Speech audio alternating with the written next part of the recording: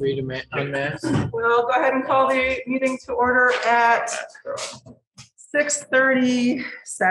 We'll call it. 37. Yep. 3, sorry, just can't tell. That's not digital. Thank you. Thanks, Mark. The first item up is select board issues, concerns. How about adjustments to the agenda? Yeah, thank you. Are there any adjustments to the agenda? I have one thing I'd like to add to Brian's report with regard to contracts. This would be consideration of contract. We're putting out the bid cemetery.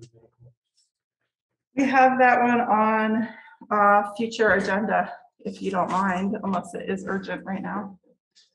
It's not, it's probably just a good idea to get It's on the an list. RFP out there. Yep, Sooner than later. it's on the list for our next meeting. Okay. But thanks for bringing it up. Any other additional items or changes? Yep, I've got the certificate of highway mileage that we need to sign. We'll do that at the top of the list of your admin report, if you don't mind. Sure. All right, anything else? I've got a couple modifications to the planned purchases, so you've each got a supplement for that, but it's not really changing the topic. Well, there's you've got a little bit more detail on a couple purchases and a couple that came through today. Okay, we'll get to that one when we get to it, but okay. Yep. Nothing else for new agenda items? No, that's it. Anyone else? Okay. Select board issues and concerns.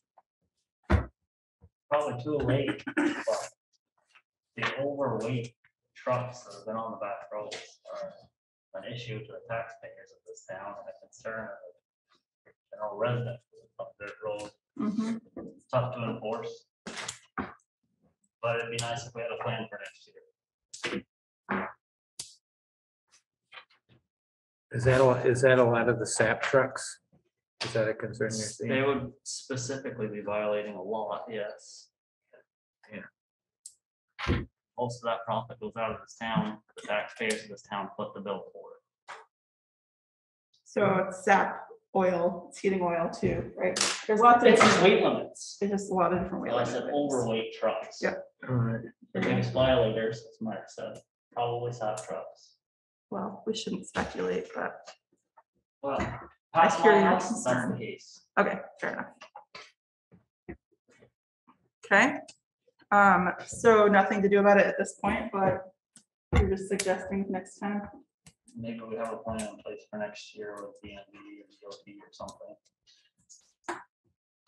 It would be a good idea, I think, to understand what our rights are under that overweight, as far as enforcement and who could enforce it. So I think I'm echoing what Evan is saying. I guess it would really be useful to, know what we can actually do about the damage to the roads from overweight vehicles.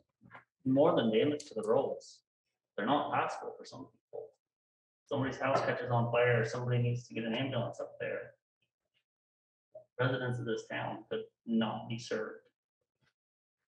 The profits of somebody else that's not paying to fix it. Okay, so are we asking Brian to take something away, or Brian, do you have a response to this at all? I can ask it's the DMV that enforces it. I can ask if they can come make a presentation. That would be great. I just said by next year. we have a Yeah. plan in place. Yeah, I don't think that they'd be able to come anytime soon because I imagine they're flat out with enforcement right now. But during the off season, we've had them come and make presentations at the county level. I imagine they'd come and do it for the select board too.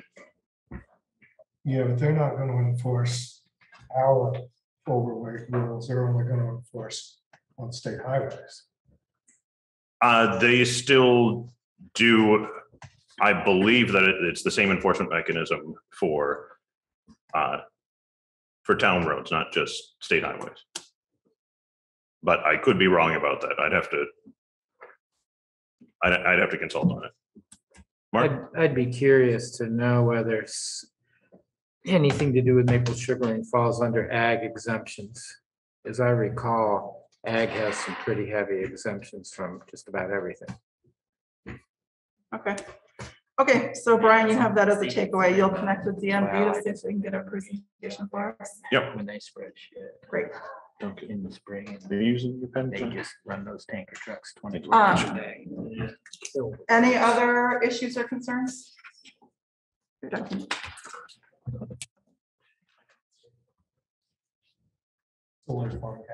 Nope, okay. Hearing none. Review of invoice and orders. Ready? Legis Trucks, 3461, Brasso Fuels, a total of $922.22 with $461.11 coming from the village.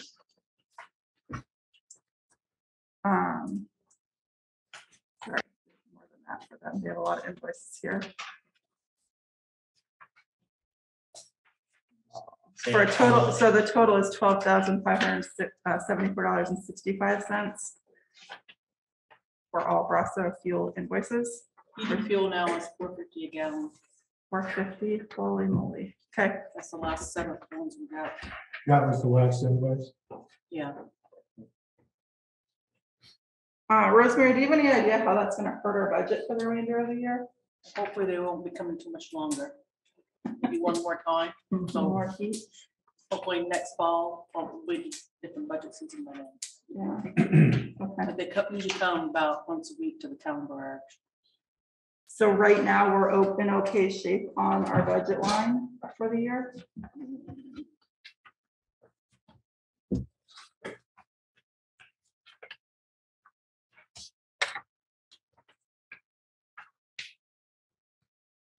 Yep, propane or oil. Well,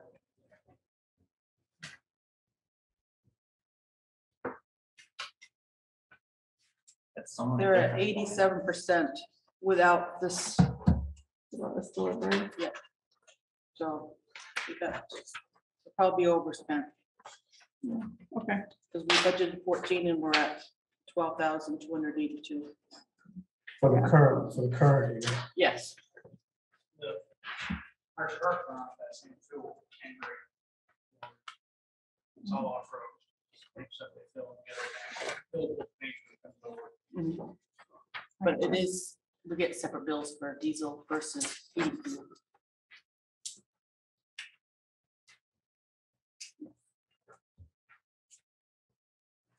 yeah, well, they're all included in that 12,000 now, it looks like. Because invoice 94335 is for the town diesel tank. Okay, thank you, Rosemary.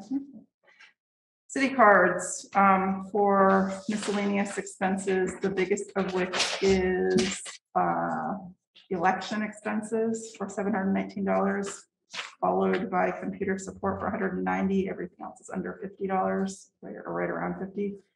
That city card balance payment was $1,119.72. Compass Minerals for winter salt, $12,608.85.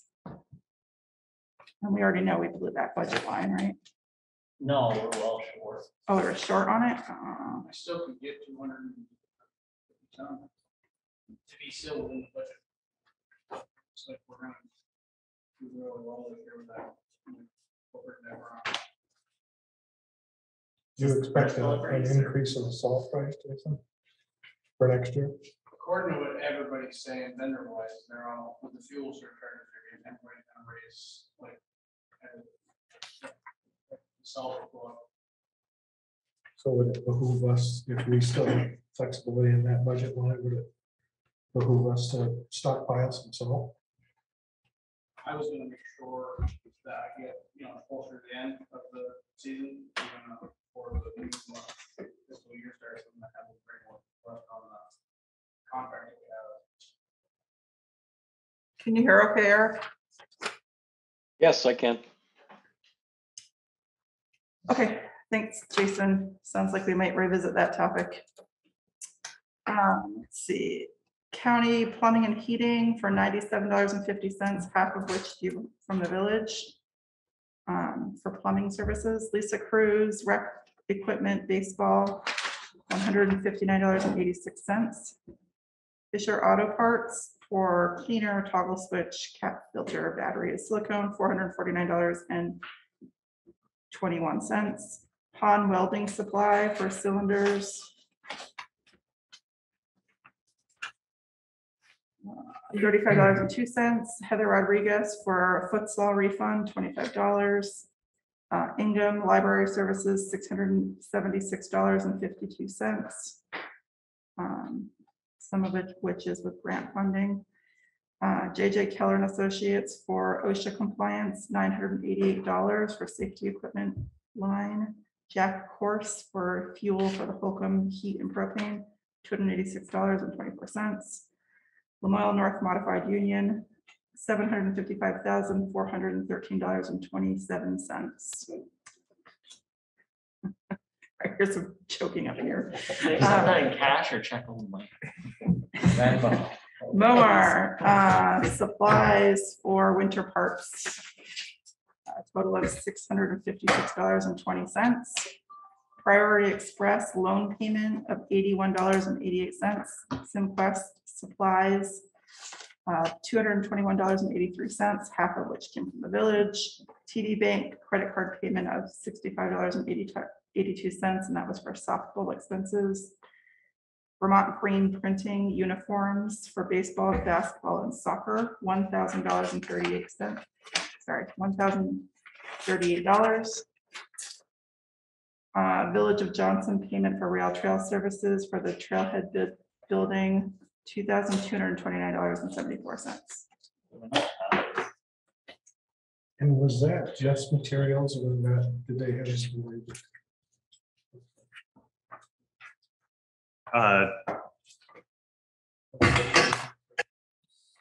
Yeah, we shouldn't, they were donating labor. That's just materials. Is there any part of that remainder of that project that the board's gonna have to sign off on? Looks like we're spending money already on it. I haven't seen the plan for phase 2. I can bring in more detailed plan on it for phase 2. If we already paid that, I think there might have been a miscommunication. I was expecting to approve that tonight. We haven't paid it. Okay. Okay, so that was pending approval. This was for a single pole secondary line extension to serve the trailhead building. What?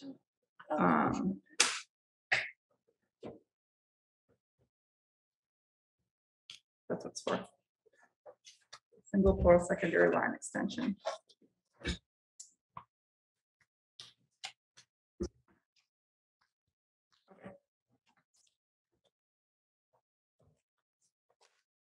Back the way I found it, because I'll screw it up. I don't. The end of the orders. We'll talk about the purchase in a second. Sounds like. Next up, are there any questions on any invoices or orders that we didn't already talk about? We need a motion to approve the orders or just sign? No, we'll just sign them. We'll have everyone sign. Okay, review and approve minutes from March 3rd and 7th.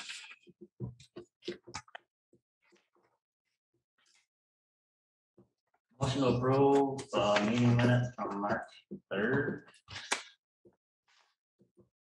And March 7th with the header for item number 14 being brownfield secondary appointment. That's probably the minor detail. Oh, yeah, I think I just. It's just a tiny little thing. Yeah. You know, Donna's good. I'm good. Do we have a second? Second. Motion was for both. Evan? Yeah. We have a second. Any discussion? All those in favor signify by saying aye. I Aye.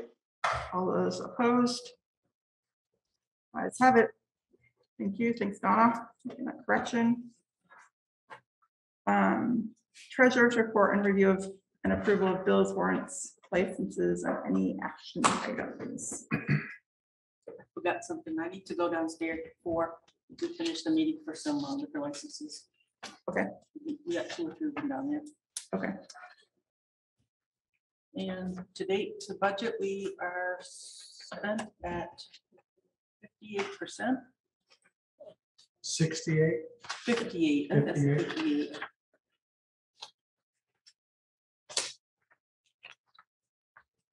Right.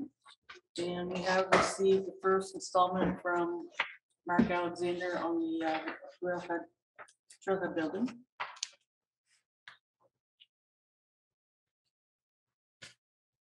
First installment of second phase. Yes.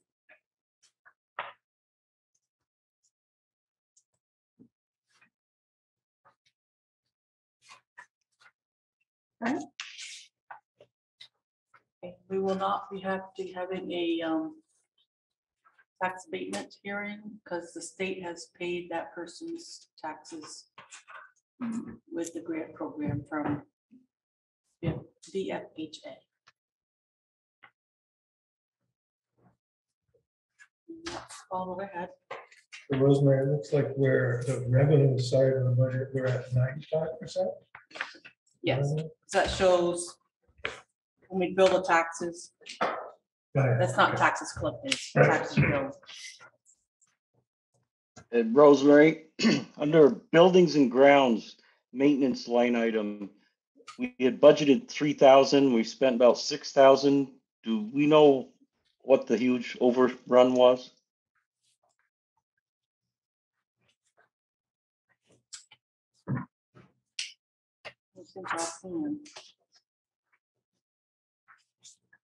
Probably a multiple of, we've had some plumbing issues. We got new toilets. The wall that we took down. So. And that's on the setup invoices. Sidewalk out here would have probably, I know that was unplanned at least. Yes, the sidewalk, Eric. Okay, yeah, that makes sense then. Question, Eric. Okay. Any other questions? Any questions for Rosemary?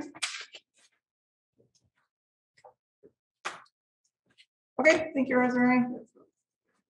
Jason, Public Works report.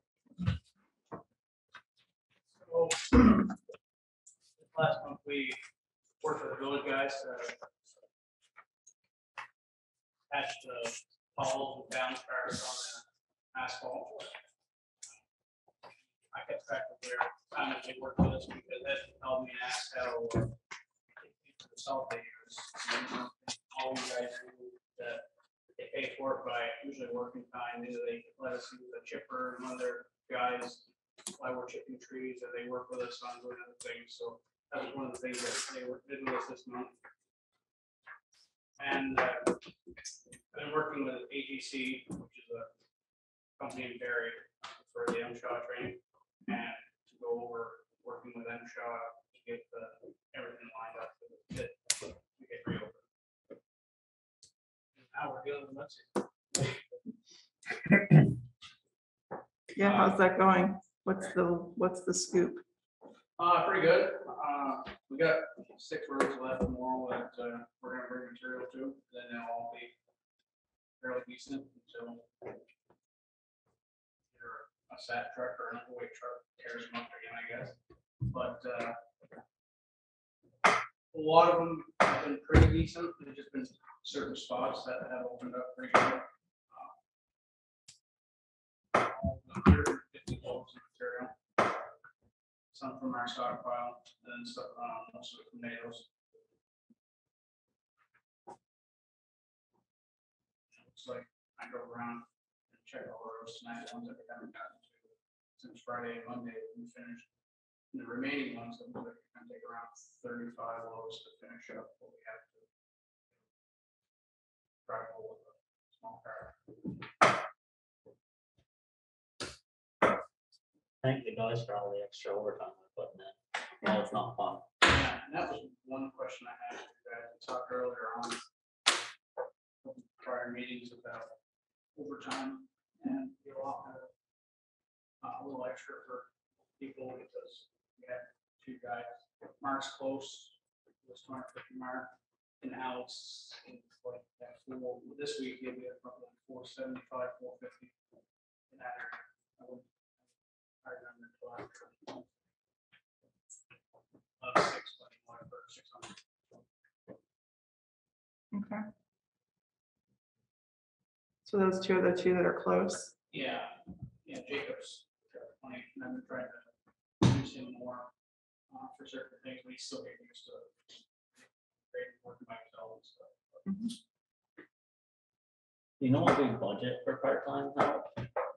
Hours wise? Like Jason said, Is it's it- 600 hours. Because we budget 300 for overtime for the guys and the state issue for 250, so I didn't know if we're budgeting 700 for part-time.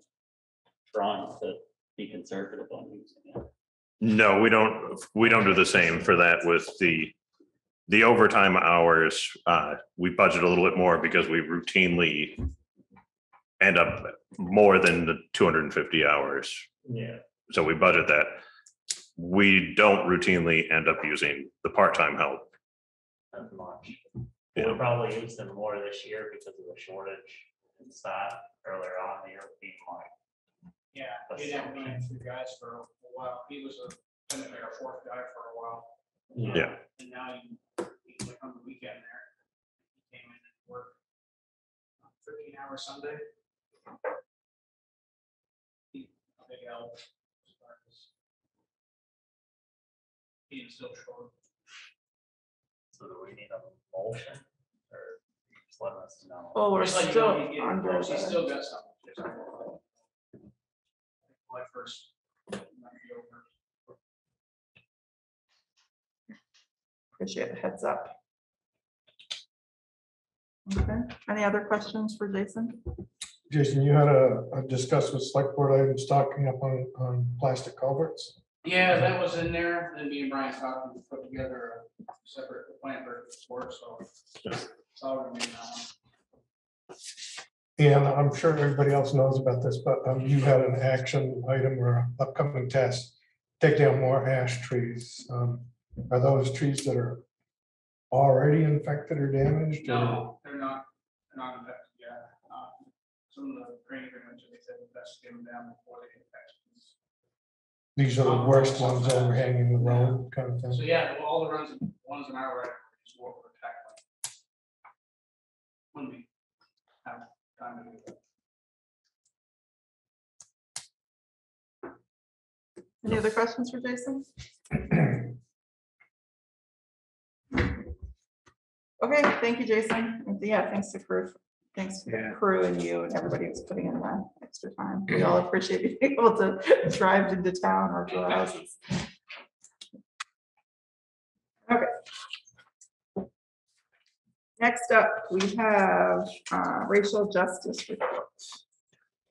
All right, they were not able to make it tonight, but they sent their comments along. Gave you each one. I don't think I gave myself a Yeah. copy. You need it? Don't mind. So the co-chairs, Sophia and Jeff, say we are unable to report in person tonight as the majority of our committee will be attending an open rehearsal of Hair at NVU Johnson. We were approached by Director Isaac Eddy to be involved in the production from a community engagement perspective, working together to ensure that the production lands successfully within our community and a healthy dialogue around the issues of sexism, racism, and power dynamics are had. Through our meeting with Isaac, we were also introduced to Jay, thank you. Last name? Fazelaire, Director of the Center for Teaching and Learning at NVU. has a background in anti-racism education. They reached out with hopes of becoming involved with the larger Johnson community. And at our last RJSE meeting, we voted unanimously to work with Jay to bring an anti-racist story time to Johnson. We plan on working with the public library to bring the story time to fruition in the warmer weather, which would complete another facet of our rapid response grant. So I don't think I can answer questions especially, but. Thank you. Thanks, Brian. All right. Okay, next up is planned purchases. All right. So we're looking at the supplement that you got. So rather than the one that's in the packet, you should have a supplement. Everybody in the audience, there are extras on the table in the middle of the room if you want to Does follow. Eric have a copy? An updated copy? No, Eric does not have an updated copy. Okay. I apologize, I'll Eric. listen closely. No problem. I'm gonna take a picture and text it to you, Eric. Okay. So do we know what the repairs and improvements at Old Mill Park are? It kind of says see attached, but. There was not an attachment for that. All right. These are the Old Mill Park improvements. These are focused around primarily repairing the damage done to the soccer fields at the end of last year. Gotcha. This also includes some work on the ring trail and work on, do you remember what the third location is, Jason? New site for the playground. Thank you. It's the preparation for the playground that's going in. It's 3 separate projects, but since they're all kind of in one area and it totals up to a little more than $1,000, we felt most comfortable bringing it before the board rather than treating it as 3 individual invoices. We got a quote. We've reached out to a couple individuals with the necessary equipment. Only one has responded with interest and given us a quote of $1,215 for all 3 parts of that project. How long ago did we reach out? I couldn't tell you exactly, but Lisa's been working on this for, a month or 2. Plenty of time that if somebody was interested, they could have gotten back to us. It is the individual who responded has done a lot of work with the town around the skate park and helping with the pump track and some of the dirt bike parts that we have over there. So it's kind of gay. Is it Robert? I can't remember his first name. Ray. Thanks.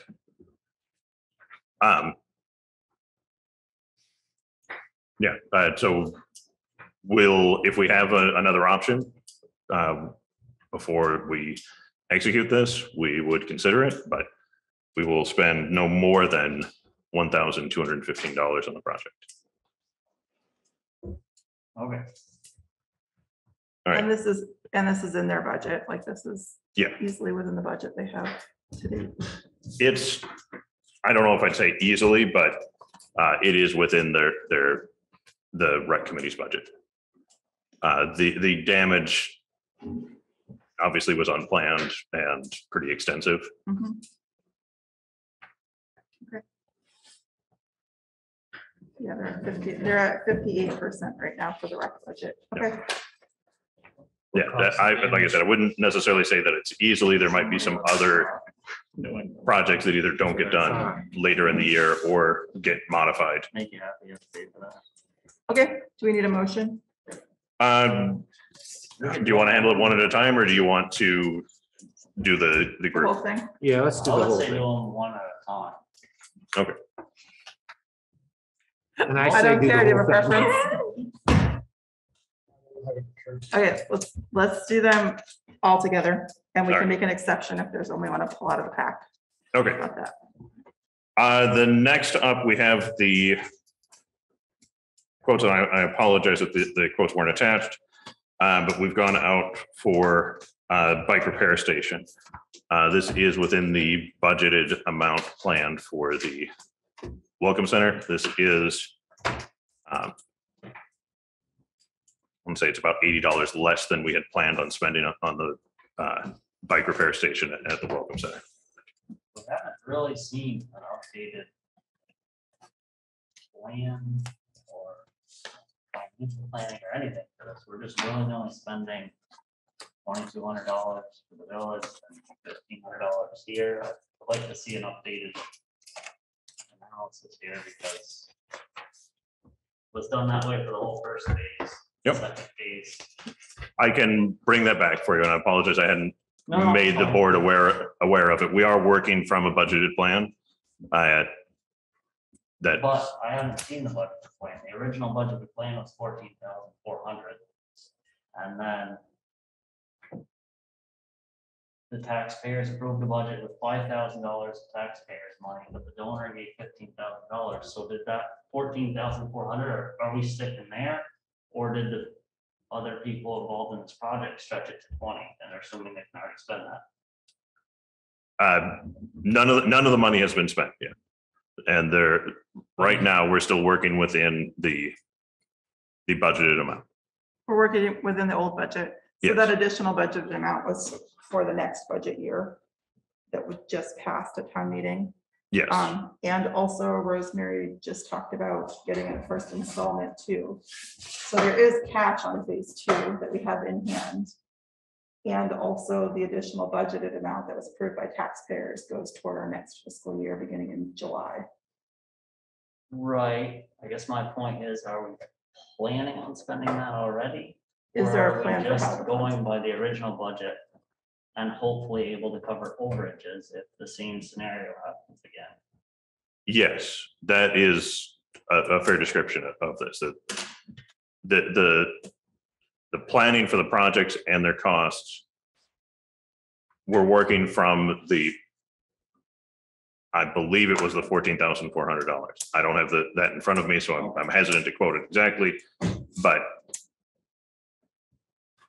roughly $15,000 plan for the Welcome Center. So far, the quotes that we've looked into on this haven't changed in price. Like the bike repair station being one of them, that we selected a model that's coming in a little bit under budget. All right, thanks.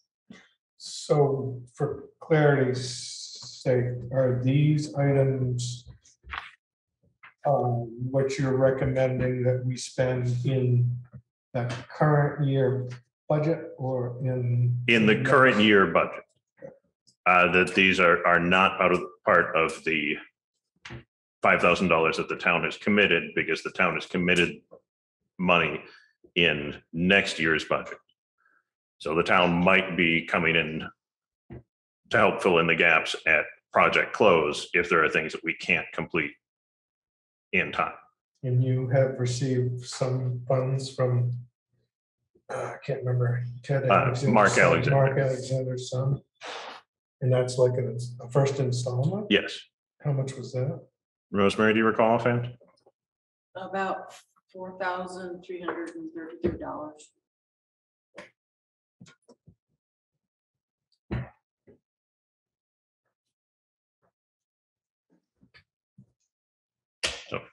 Yeah, we're Oh, Kind it's of- good to know. I was just wondering where we were standing and what we were projecting. yes. Yeah, we're projecting to still come in on cost. Most of the items that we're looking at, we don't believe have been affected in the same way that construction materials were. So we're hoping that that's going to be manageable, but we haven't started any of it yet. You know, these are the first couple purchases that are coming up. So So these first two costs that we're seeing right now are within that cash on hand that we have. yes, this is paid for entirely by the donation of Mark Alexander. Very. Yep, I hear you. Okay, okay, next item. Culverts for stock. This is another one that didn't, I apologize that none of these papers for the quote made it into the packet. The culverts for stock. We normally keep a good stock of plastic culverts on hand. We've gotten a lot of great use out of being able to deploy them kind of at a moment's notice rather than trying to make purchases or acquire them.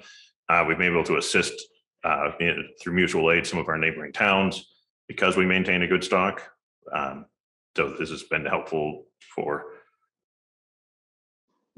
it's been our standard policy and it's been helpful a number of times. We only have the prices from Farm and Garden. We'll do a little bit of digging to see if we're really missing out on anything. But to get all the culverts that we need, we will spend no more than $14,802. Is that at least one of every size? Yeah, in my report, there was a quantity, there's 8 15-inch sections, there's 8 24-inch sections, and 12 18s, and 8 15s. As long as we're covered, that's fine. It's within $200 of the budgeted amount. So if we ran tight, you know, by the end of June, we had to buy another one. We could probably swing it. These are for all the upcoming season's projects, with the grant projects and everything. The only reason I wanted to buy them early is Alan's gonna honor the price that we were paying last year for them before the price increase, if we buy them ahead of time. Gotcha. So the grant projects will reimburse us some, I guess. Yeah, some of these will be eligible for reimbursement. There's 8 culverts that are gonna go in the grant project, so. It's gonna be reimbursed with the 24-inch most expensive. Yeah.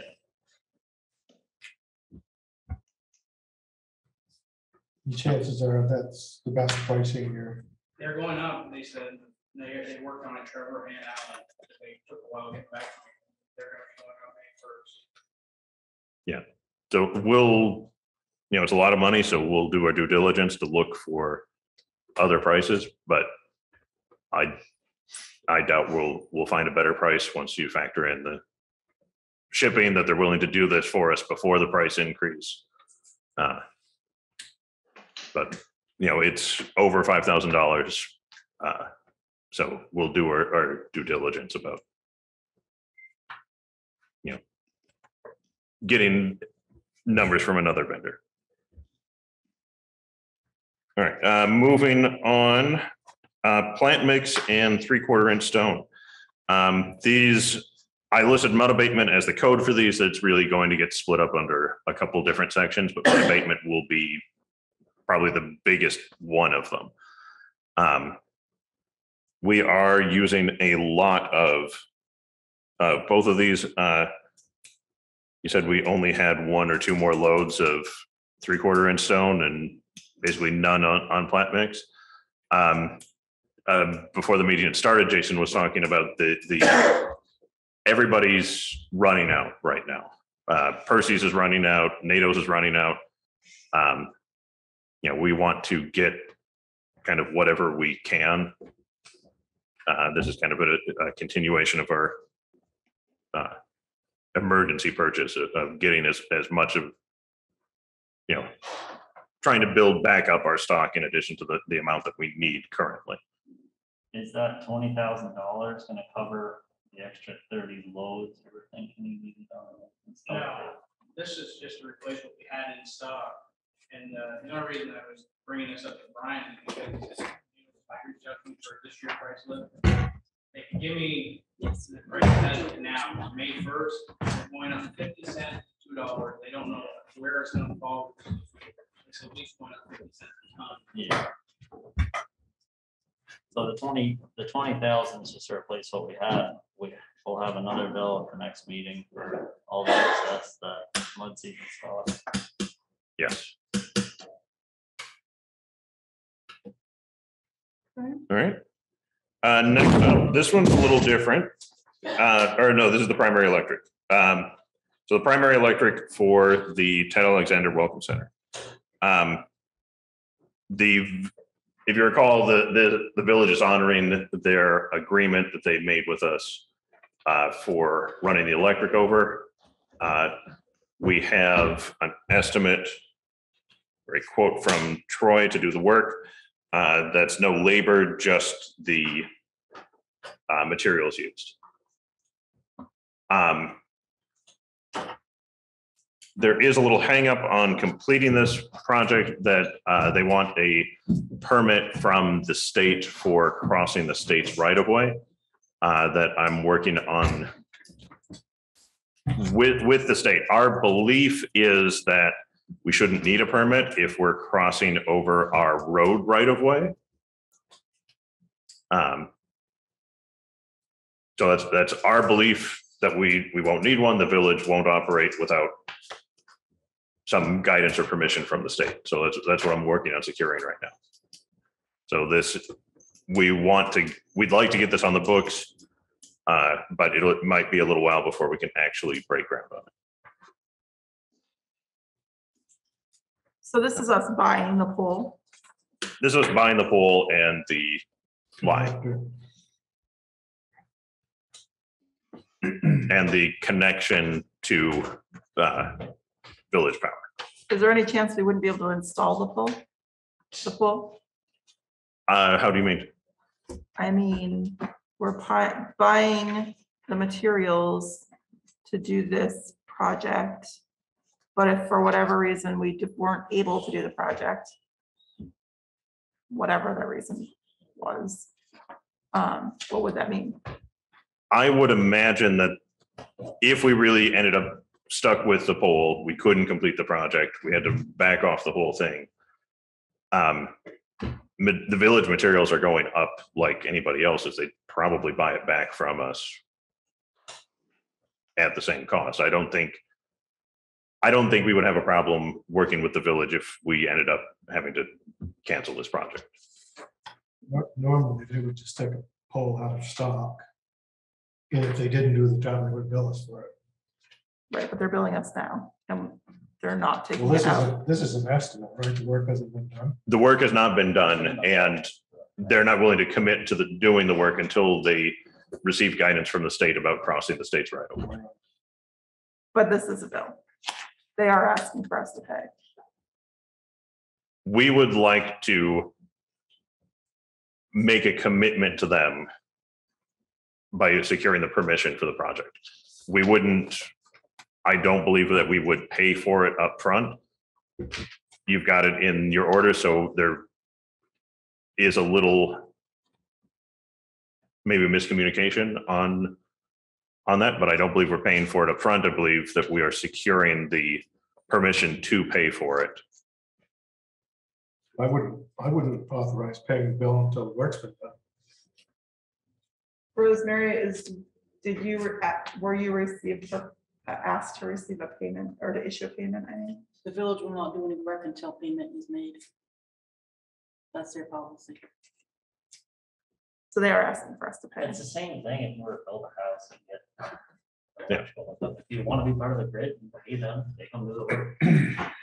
Yeah, it is the village. We have a good relationship with them. I'm not worried about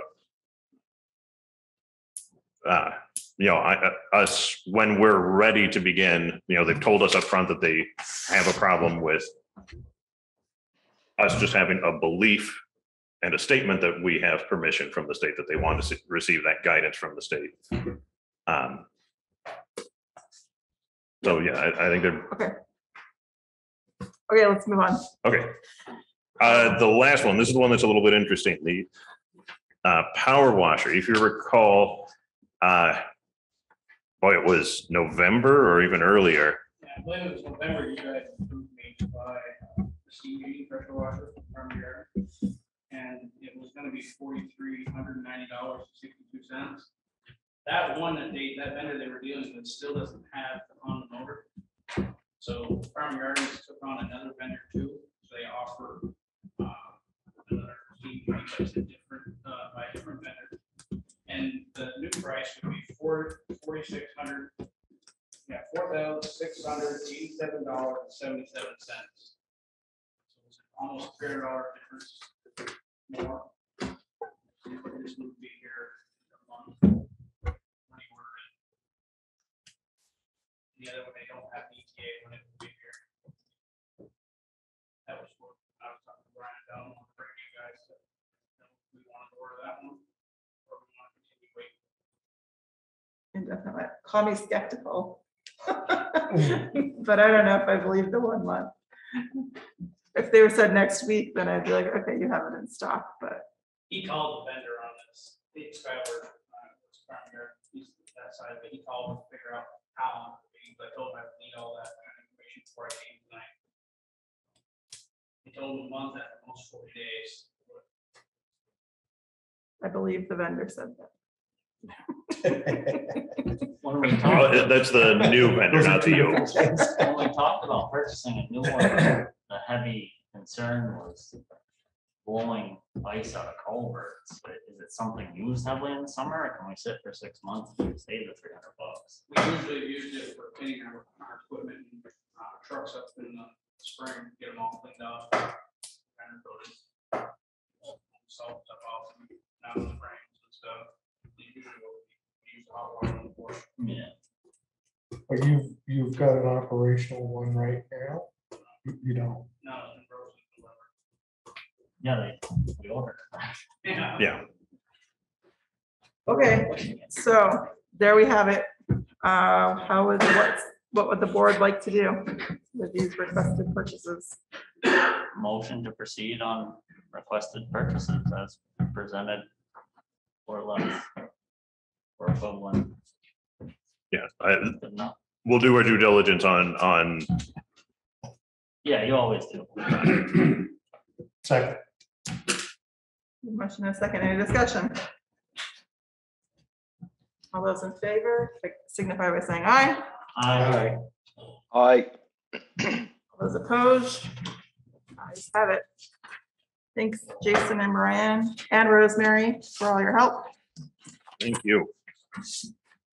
Okay, next up, we have administrator report. And the first thing is the certain mileage, Brian. So what we've got is our annual mileage certification. This is, we have so many miles of class 2, class 3, and class 4 roads. We've had no changes to this year, so it's just requires board signature. So would the board like to approve the certificate of mileage? motion to approve the mileage. On that note, I would like to have a mobile select board meeting. Do you have a second? We have a motion. Do you have a second? I didn't hear what I didn't hit the last part of what Kevin said. Motion to approve the highway certificate. Second. Those in favor, Right there. signify by saying aye. Aye. Nick, Aye. you all sign it, and it's not like, it's one big line. Those opposed? So you'll have to sign next to, it's kind of chaotic. No, ayes have it. Thank you. Sounds like you can just sign anywhere on the sheet. There is a little box. Paving projects. Paving projects, thank you. I don't have an RFP drawn up for you to review yet, but we do have a couple sites that we'd like to target for paving projects this year, and we'd like to get the form out relatively soon. So I'll have an RFP for you to review soon, but our most likely candidates are Clay Hill and River Road West. At Clay Hill, we did repave that rather recently, but if you've been up there, it's not holding up very well. And we believe that the best way to protect the investment that we made in that is to make the repairs promptly and quickly thank you.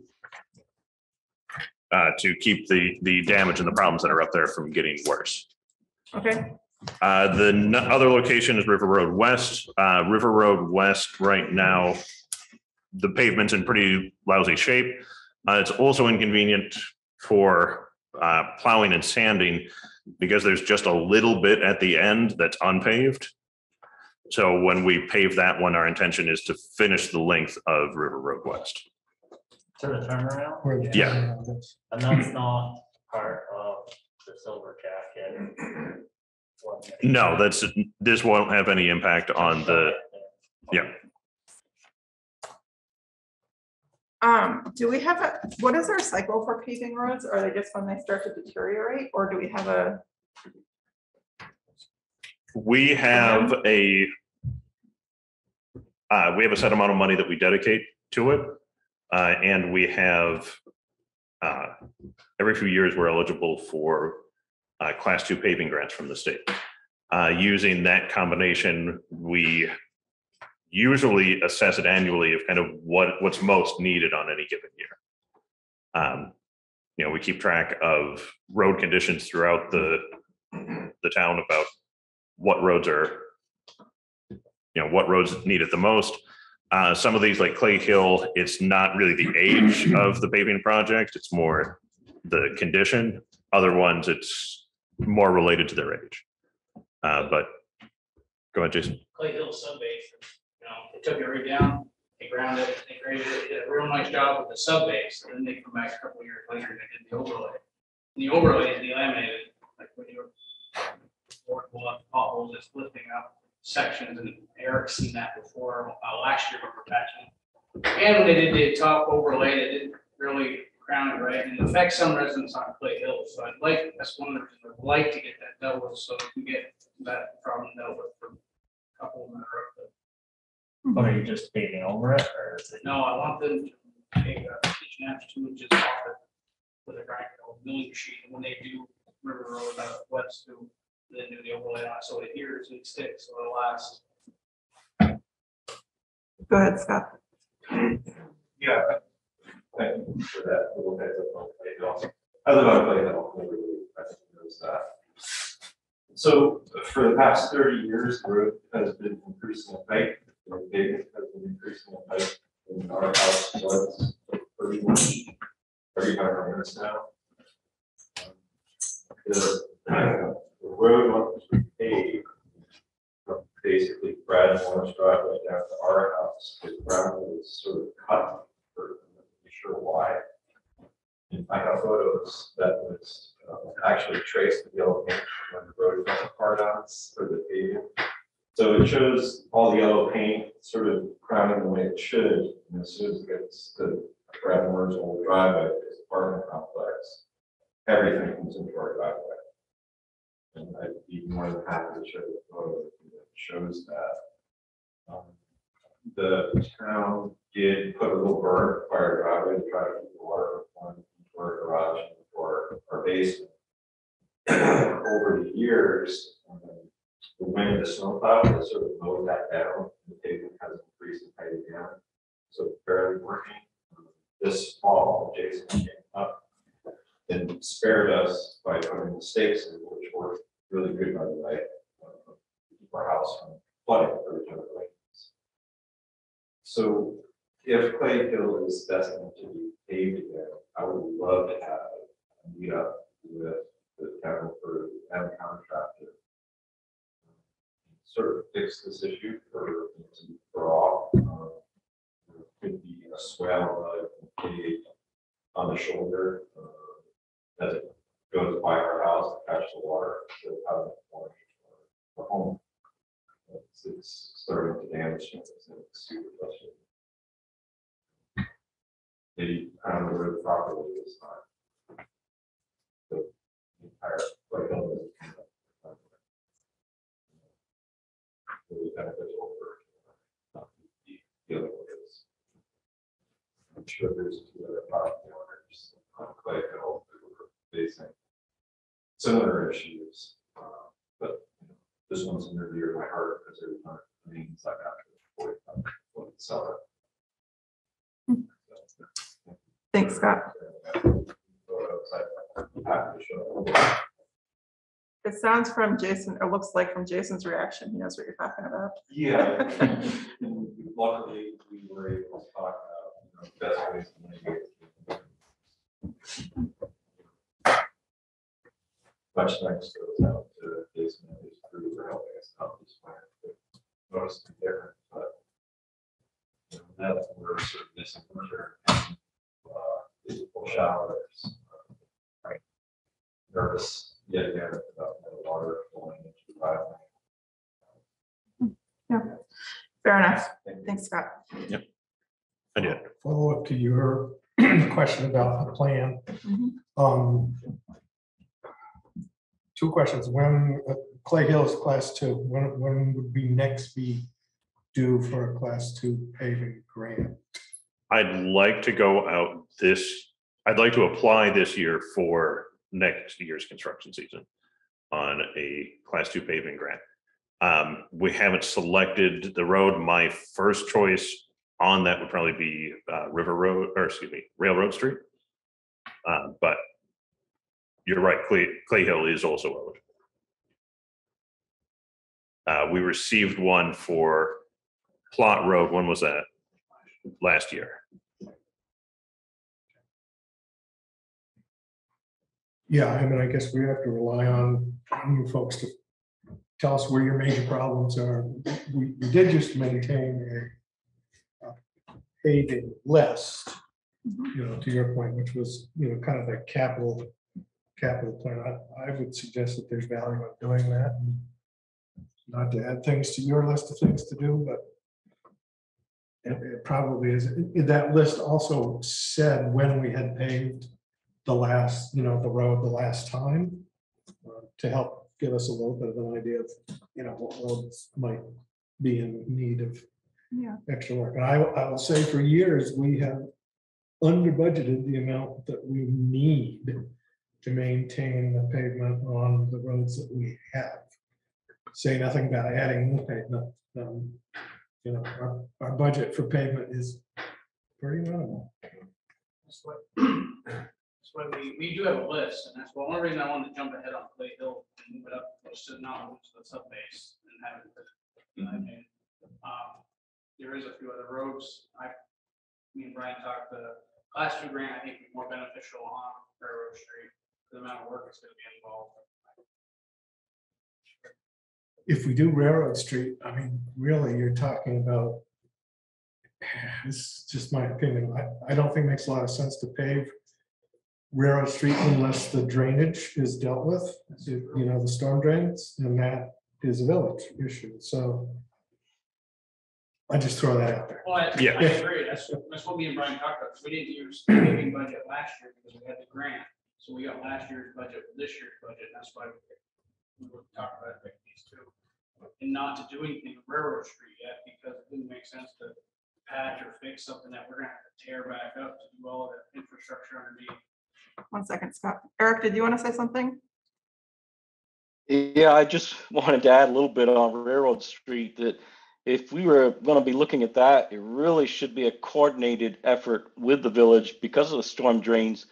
But that is also going to be a very, very expensive endeavor because that road is a cement road, and to remove all that cement is going to cost a lot.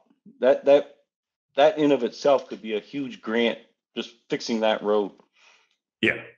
That similar to Plot Road, that was one where we're not going to get a great bang for the buck. We're going to spend a lot of money to do a short section of road. And that's kind of what we're anticipating in what we anticipated on Plot Road and what we're anticipating again on Railroad Street. So we think that's a great candidate for a grant to supplement our local funds. So we have project meeting coming up. Yep. Project focus, and I feel like paving is an important part of all of that. So we should probably add that to the, you know, everybody bring it. It's one of those topics.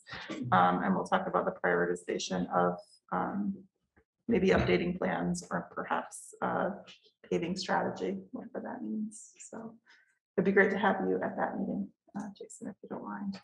Scott? Yeah, just to add to tearing things up out of the debate, I know that we, UVM students were doing a study on Clay Hill. And they were, you know, sort of like, oh my God, the drainage that comes across the road below my house. And if they're going to take that up, trying to figure out if any of that culvert has to be dug up, because that's incredibly deep. You know, the fill that's been put in over the last 40 years on that road. Is there any kind of how to understand of what that entails for fixing those drains and culverts under layout? You can pick it back up. I guess I don't have a specific comment on that, but we usually do incorporate culvert replacements when we're doing a paving project. So I think that I expect that if they need replacement, that we would be doing that. I believe the one below your house, I'd have to go back and look at the two monitoring sites that they selected. They selected a couple of years ago, we worked with UVM. They wanted to study the effectiveness of the best management practices that the state was recommending for culvert maintenance and replacement, especially the outfall area from a culvert. Johnson, we were able to get Johnson selected as one of the sites for the study. So we looked at 2 culverts on Clay Hill. They made all of the changes to bring it up to the state's best practice recommendation on one of the culverts. And then on the other culvert, they didn't make any changes, so they could, make a measurement on, these 2 culverts have similar loads and similar circumstances. And, we can look at what does the recommended best practices, how much of an impact does that have on the local environment? So I have to go back and look at the results of that study. I don't think I can quote it freely, but. So what are our next steps right now? Next steps right now, if we're good with these locations, I'll draw up the RFP that we'll send out for requests on this. It'll get pretty detailed about, we want grinding, we want to reduce the road surface by this much and then add back in material to top it off. If there are culvert replacements that we're contracting out, that would be part of it. Usually the culvert replacements we do ourselves while it's torn up, but whatever we're contracting out with the provider at that time will get worked into the RFP. Are there any concerns about River Road West or Clay Hill? Or any missing road that anyone can think of? I guess I'll ask you first, Eric. Do you have any comment? No, I would go with the recommendation from Jason and Brian. Anyone else? It would be great to get River Road East dealt with at a different year with the trustees, but those are good locations. Did you say east, Evan? River Road East? Not this year. Yeah, I heard at some point, but you said east, not west, right? Correct. I said east, yeah. That's another reason I didn't, we talked about that, yeah, no sense trying to do a payment out there. Same We gotta situation. replace those, keep the current under that road. Okay, it sounds like we'll look for RFPs from you. Yep. Great. Next up is the library memorandum of understanding. And you've got a copy.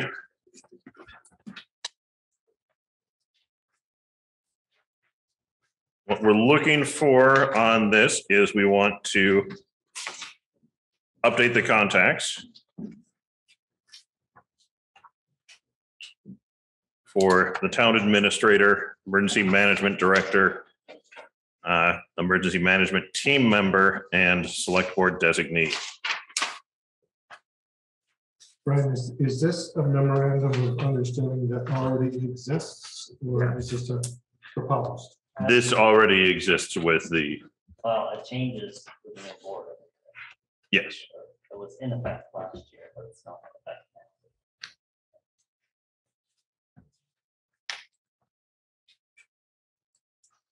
now.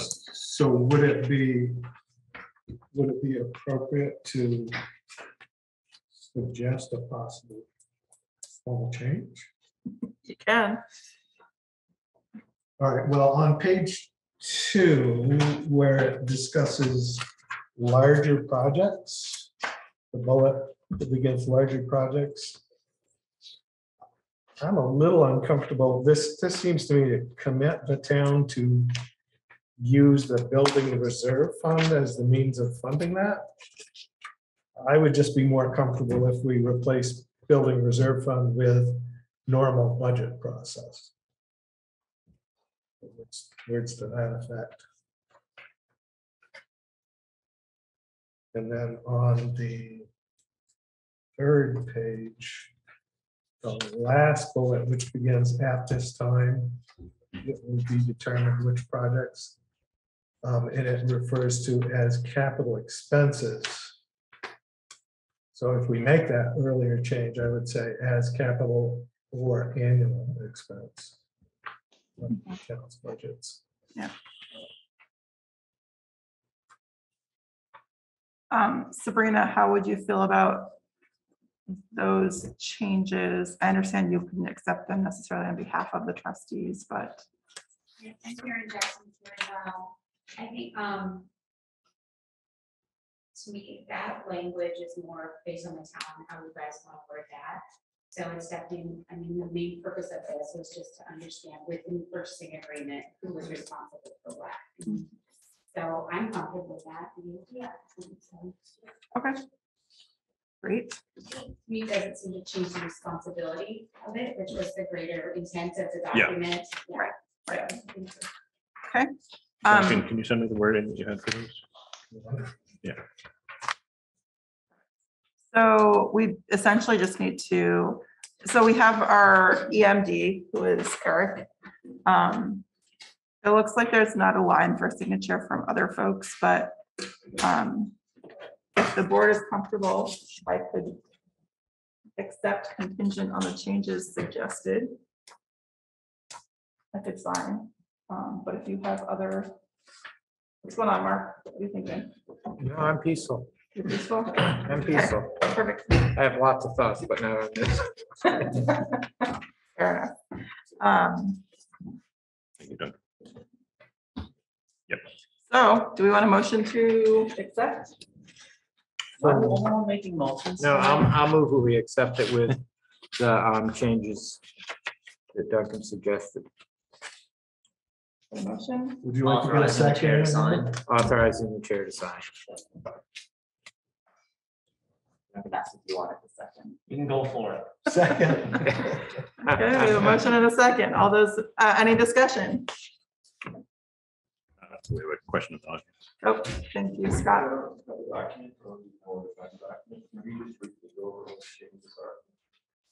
Yeah, the change is simply to, instead of calling out a specific fund, reserve fund, instead talk about it falling into our board spending practices, essentially.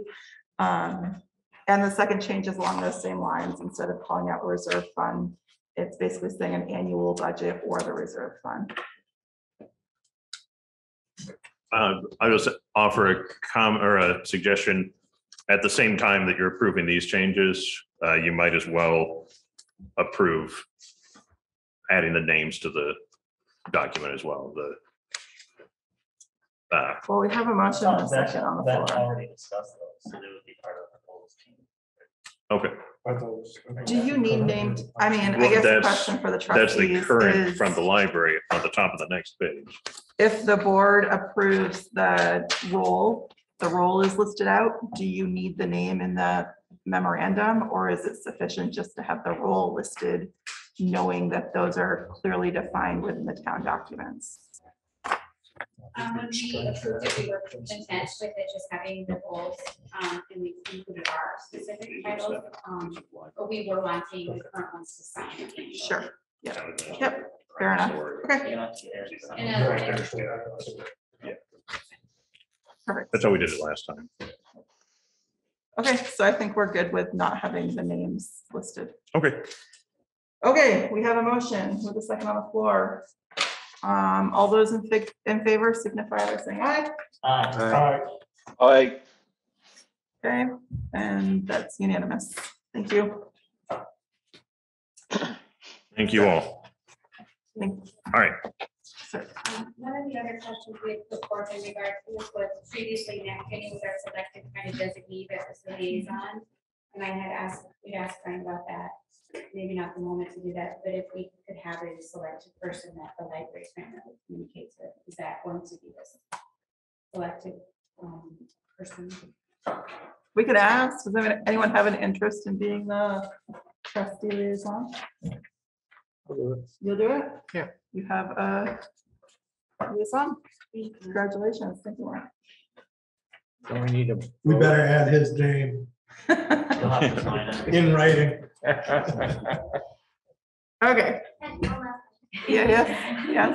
Oh, boy. And as far as doing our springtime walkthrough in the library, should I just contact you guys? Yep. Now that we've got Mark on the hook as our other person, we'll Okay, work between us to schedule the time. great, okay. So that was a perfect order of questioning. Yeah, what's the springtime walkthrough thing? We just go and kind of walk through the building. You didn't read this, did you? I did, I actually did read it. It's just an opportunity for us to kind of see the state of the building, what's going on, and talk about any concerns that we or the library trustees have. Great, I did a lot of work on that building in the early 80s. You have someone to blame. Yeah. Yeah, we lowered it. Okay, let's move on to the next. All right. ATV. So our statement here is, we've got a document, the Vassar Trails Program Project Resolution of Commitment from Municipality. This is a little bit unusual. It was signed by Hugh Albright as the road foreman. And I've got a number of questions about this document. So I would like the board's permission to consult with our attorney about this. You've got mine. No concerns here. Yeah. Good. Okay, Yeah, with your general commitment, I don't need a specific motion about it, but yeah, by practice, if it's not an emergency, I don't engage with our attorney without the board's consent. sure. So, So you have it. Thank you for Good. asking. all right. So that's quick. Moving on to number 4, update on ATV ordinance and scheduling a dedicated meeting. So we've got let's see, our attorney has weighed in on the question that we had asked about kind of the process question about our current ordinance and permissions granted by prior boards for the paved section of Class 3 and Class 2 roads. The recommendation from the attorney is that the board takes action to assert that the permissions are not in line with the ordinance, and those permissions are repealed. When we make changes, if we make changes in the future, it should be done by updating the ordinance or amendments to the ordinance. Okay. Thank you for that update. So this is a follow-up from the last meeting we had to get clarity on where we stood. Yes. Okay. So thanks for that update, Brian. That's vaguely helpful. It's a little vague, but still helpful. Yeah. I think we should have a dedicated meeting, as Duncan had previously suggested, around all things ATV ordinance and where we want to go with it. And really spend some quality time talking about it. So I propose that we set up a special meeting for the 1st of April. 6:30 sounds like a good time for everybody. Can I ask, we go a little bit later and just do 7? Okay, I don't have a problem with that. Any concerns starting at 7? Okay, committee. Right? You do realize that's April Fool's Day. Yeah, yes, I We should did. do this on a Saturday and start at 6 o'clock in the morning, because we'll be here at midnight anyway. Oh, we're not gonna be here till midnight. I promise you that. Don't say that. You don't have to do everything in one meeting that calls for it. So 7 o'clock, April 1st. What are you thinking, Duncan? Well, I'm good with the time. What I'm wondering though is, given what we said at our last meeting, I think we thought that we should try and get the information out to the ATV club and users that our ordinance was going to control. And then the question got raised of, the previous action of the board. So I guess I'm wondering if we shouldn't just take the action tonight to codify that the ordinance controls rather than any prior approvals, which then gets us to the point of dealing with the ordinance. Okay, I'm gonna ask, and I'm gonna tell you before I ask. And if we get too deep in conversation, I'm gonna ask us that we not discuss tonight. But how does the board feel? Because we could be here for a long time if we get into it. And I would rather spend our time dedicated on ATV discussions in a meeting, rather than, being halfway through our agenda at 10 o'clock tonight, personally. But how does the board feel about acting to send that communication out around current use of roads to the ATV club?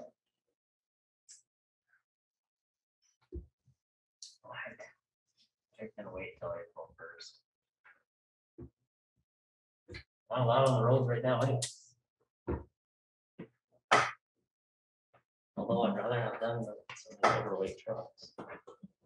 Do you expect this April 1st meeting to be where we will be taking action or more informative I think, for the public and for us? yeah, I think that for April 1st, I would look, and this is really up to the board, so just my ideas here, but I would see us potentially taking action. It depends on where the board lands on whether or not we want to take action to do what Duncan is saying and stand behind the ordinance and not the additional board decisions or not. I think we should make a decision then and talk through all the implications of that. And also move into discussions around how we want to proceed with the ordinance and whether or not we want to make changes to our existing ordinance. So I think it's a two agenda agenda. And what Evan is saying is correct, they're not allowed on the roads now. April 15th. Well, they're running on the roads right now, but. There's That's an no Maybe less there's no damage seasonal than- prohibition. against ATV. No, there is not actually a seasonal prohibition on when the ATVs can run or not. In general, their season, ATVs are not common during the off season, but there's no prohibition about they can or can't run during certain times of the year. But they are much less common at certain times. Like now, I haven't seen any. I don't think, Jason, have you seen any ATVs out there? A few? Well, a few people have, but Okay. Eric, did you want to? Yeah. Eric, did you want to say something? Yeah, I guess I don't see why we couldn't do both. We could take the action tonight of removing their access to the highways that are not identified in the current ordinance. And then when we meet on Friday, we could start looking at the boilerplate ordinance for ATVs that the Vermont League of Cities and Towns has. I think that's a really good boilerplate to start from. So I think we could start this thing moving, just notify them if we take action tonight, that the roads are no longer open, that are not identified. And then Friday night, we can, the April 1st, look at, the new boilerplate ordinance. Go from there.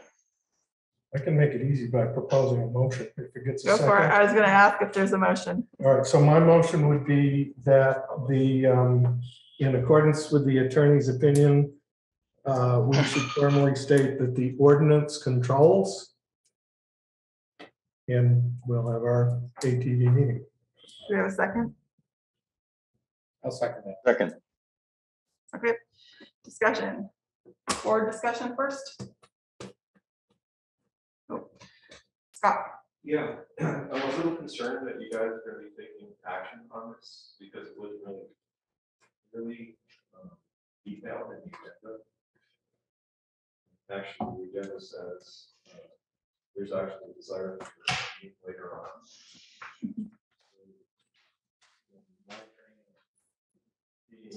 The next official is you can't make a motion to vote on this.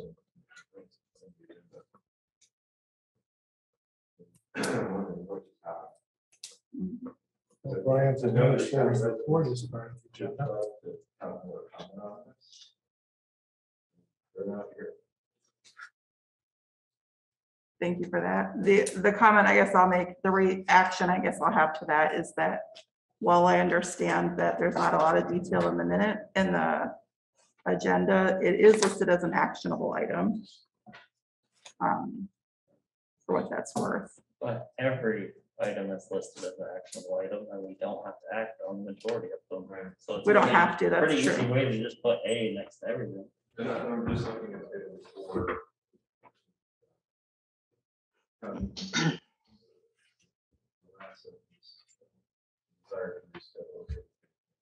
Yeah, there has also been a desire, yeah. Mhm. So I'm not. going more.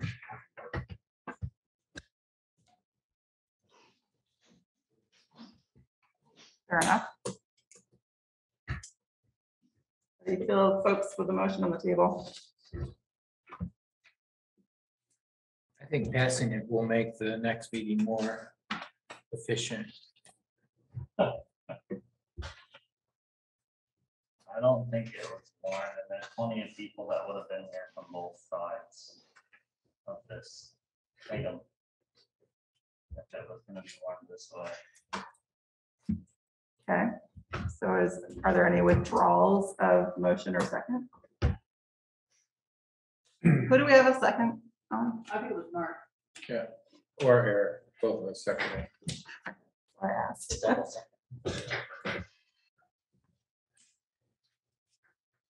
I mean, we do have some legal opinion here and, you know, I think maybe we should follow our attorney's advice.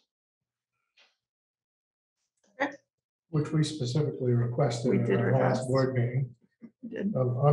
I'm still comfortable with the motion. I think there's enough in the agenda and warning to cover it. Okay, so we have a motion on the floor. Any further discussion? Closing these roads, I understand what the attorney's saying, but I haven't heard one time that the club came here and said it was for out of town people or anything like that. It seems like the general consensus was they wanted to connect one side of the residents of Johnson with the other. I understand that previous boards allowed that, not legally apparently, but kind of just ripping this out of their hands with everything they give the community. Just a statement. Sure, heard. And 7. Okay, all those in favor signify by saying aye. All right. Aye. All those opposed? Nay. Okay, roll call. Eric, how do you vote? Aye. Mark, Aye. Evan, Nay. Duncan? Yay.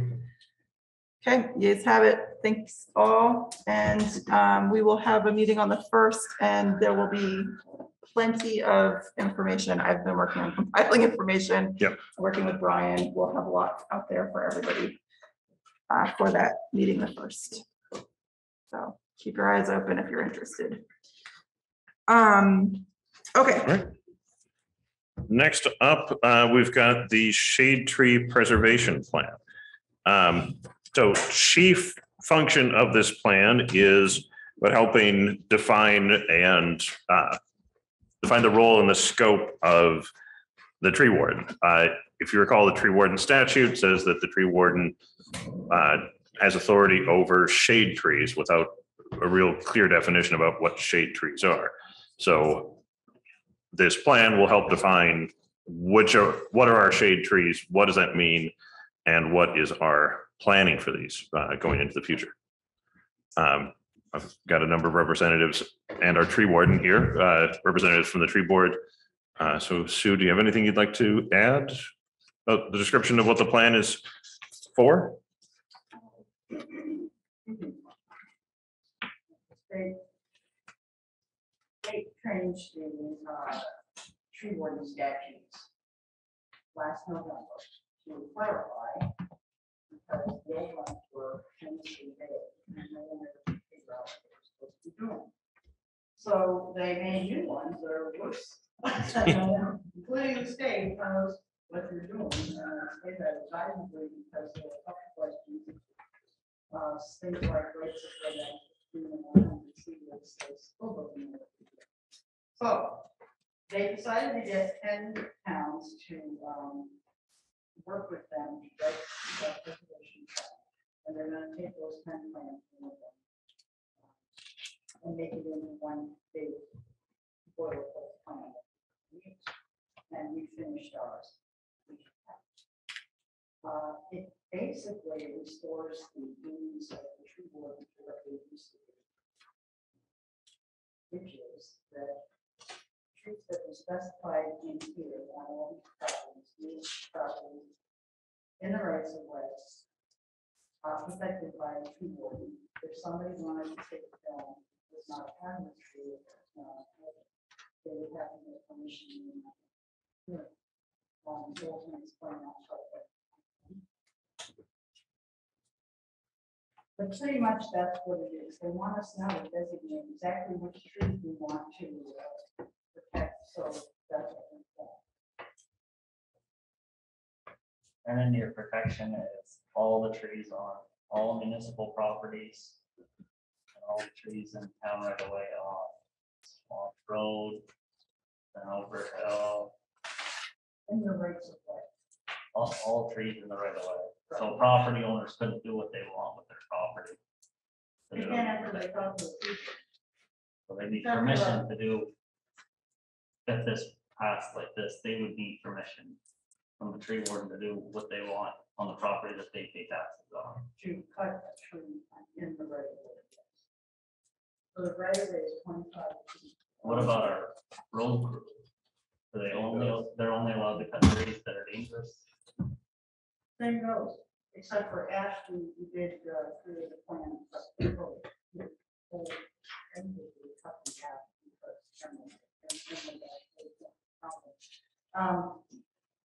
You may not be aware that that has been the law all along. That anyone who cuts, up until last November, anyone who cut the trees in the right of way. Nobody did. That would be a new one to me. For sure. I didn't interpret the existing law. I'm sorry, I didn't interpret the old law that way. it was vague. Yeah, that's why it was correct, because it said all trees within municipal right of way were in the general land. Well, Jurisdiction of the tree warden. That's how it's. it didn't say all trees within the right of way, but it said something vague, About shade which, trees. yeah. And it didn't, and there was no definition of what a shade tree was. Right. So some legal interpretation of it read it as all trees. And if I remember right, I know there were a number of court cases, and I don't think even the court cases were really definitive about what the definition of a shade tree was. So the law has changed, and one of the ways in which it's changed is this opportunity to have a shade tree preservation plan where we define what we believe what we believe shade trees to be and what we want the tree warden to have responsibility for. The reason we picked out those three streets, Swamp, Hanover, and part of it, is because we get so much feedback on And the forest is in the edge. Road and it's really beautiful. A lot of roads, Quayle has beautiful views, got no trees. So there's nothing to do there. But we really would like to say the ones that really fit the description of. Understood. It just seems costly and work prohibitive for our current town employees and property owners. Did you say it sounds costly? Costly and work prohibitive. You explain costly. I mean, simply speaking, right, the road used to be shaded on both trees from my grandfather's farm. They logged that all off, sun got in there. That thing's been great. I'd love to see a little bit more open sun and breeze in certain sections of roads, so that we don't have to go and spend $40,000 by the time this is all messed up. Of your money, my money, his money, her money. And I also don't think that, if our road crew is working at 2 o'clock in the morning and they go and cut down a tree that, in their opinion, might have been a hazard, and then the tree board's gonna come back to the select board and say, well, that was a shade tree. And we don't think it was, a hazard. Well, I'm not there at 2 o'clock in the morning. I don't also believe that we should restrict the rights of property owners as a select board. If we had zoning in town, maybe we could do it.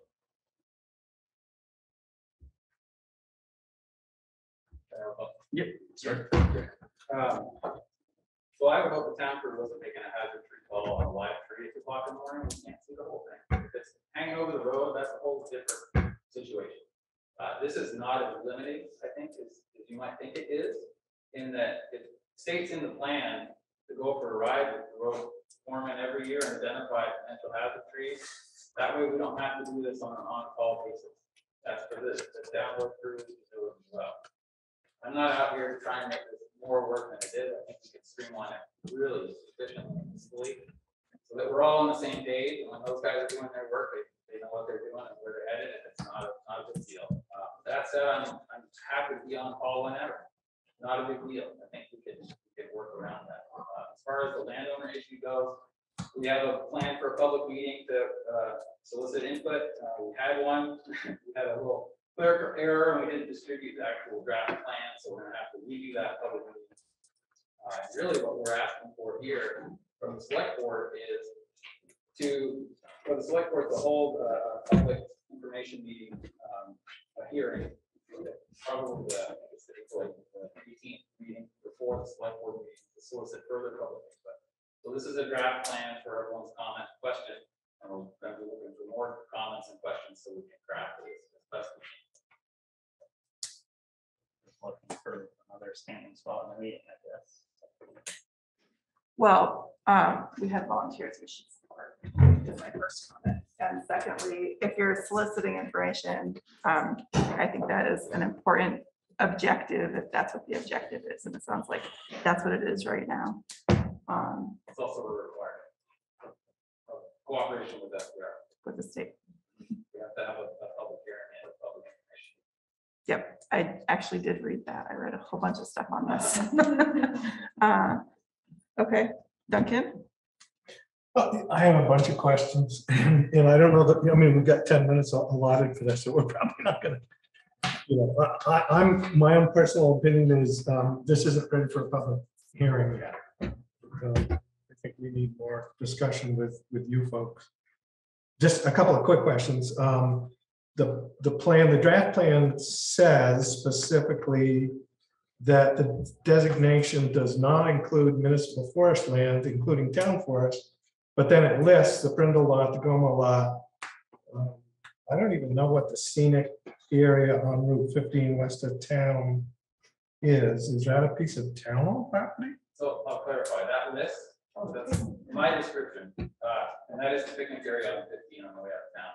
Town doesn't own that though. According to the I pulled all the parcel layers off the CPI town parcel map that were either town of Johnson, village of Johnson, or Johnson town of, so there's like 3 categories. That's where that list came from. Some of them are little teeny squares that are listed as town owned. Happy to reconcile that, but that's the data source that was used to compile that. That's what's out there in the public as far as Johnson town owned. Do we reconcile that as a matter of practice? Either of you know? No, I Is don't that the believe. Is that the island that we own? No, that's not the island. It was a picnic area on the side of the 15 past the Williams across the brook. Where they did that Right work by up. West Settlement. Oh, okay. Yeah, there's no. I didn't. Okay, so regardless of whether they own it or not, Do we do? Do we done? Yeah. Exactly. it sounds like there may be some reconciliation needed, perhaps. So I still have the question about the Goma lot and the Brindle lot, because up above it says that those are not specifically regulated under this. The other part I'm wondering about, and I know from prior experience that the village doesn't have its own tree warden, or they use you perhaps. I can't remember how that works out. But then it talks about, you know, our plan talks about village-owned property. I would think at a minimum, we'd want to have the trustees weigh in on this. And then it talks specifically about Route 15, which was part of the tree planting process for the Main Street project. I know that the statute specifically prohibits implementing a tree preservation plan or shade tree preservation plan on state highways. I know that the stipulation dealt with the planting, but that was, having been involved in that, my memory may be less than perfect, but I'm pretty sure that was a specific language which AOT required, essentially, that the village develop a plan to maintain those plantings, including replacing plantings if they died, etc.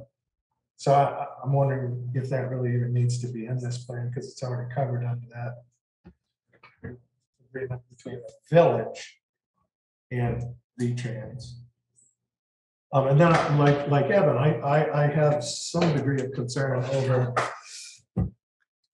listing all trees on those 3 highways as being shade trees. I mean, does that mean a maple whip this big? Is that a trait?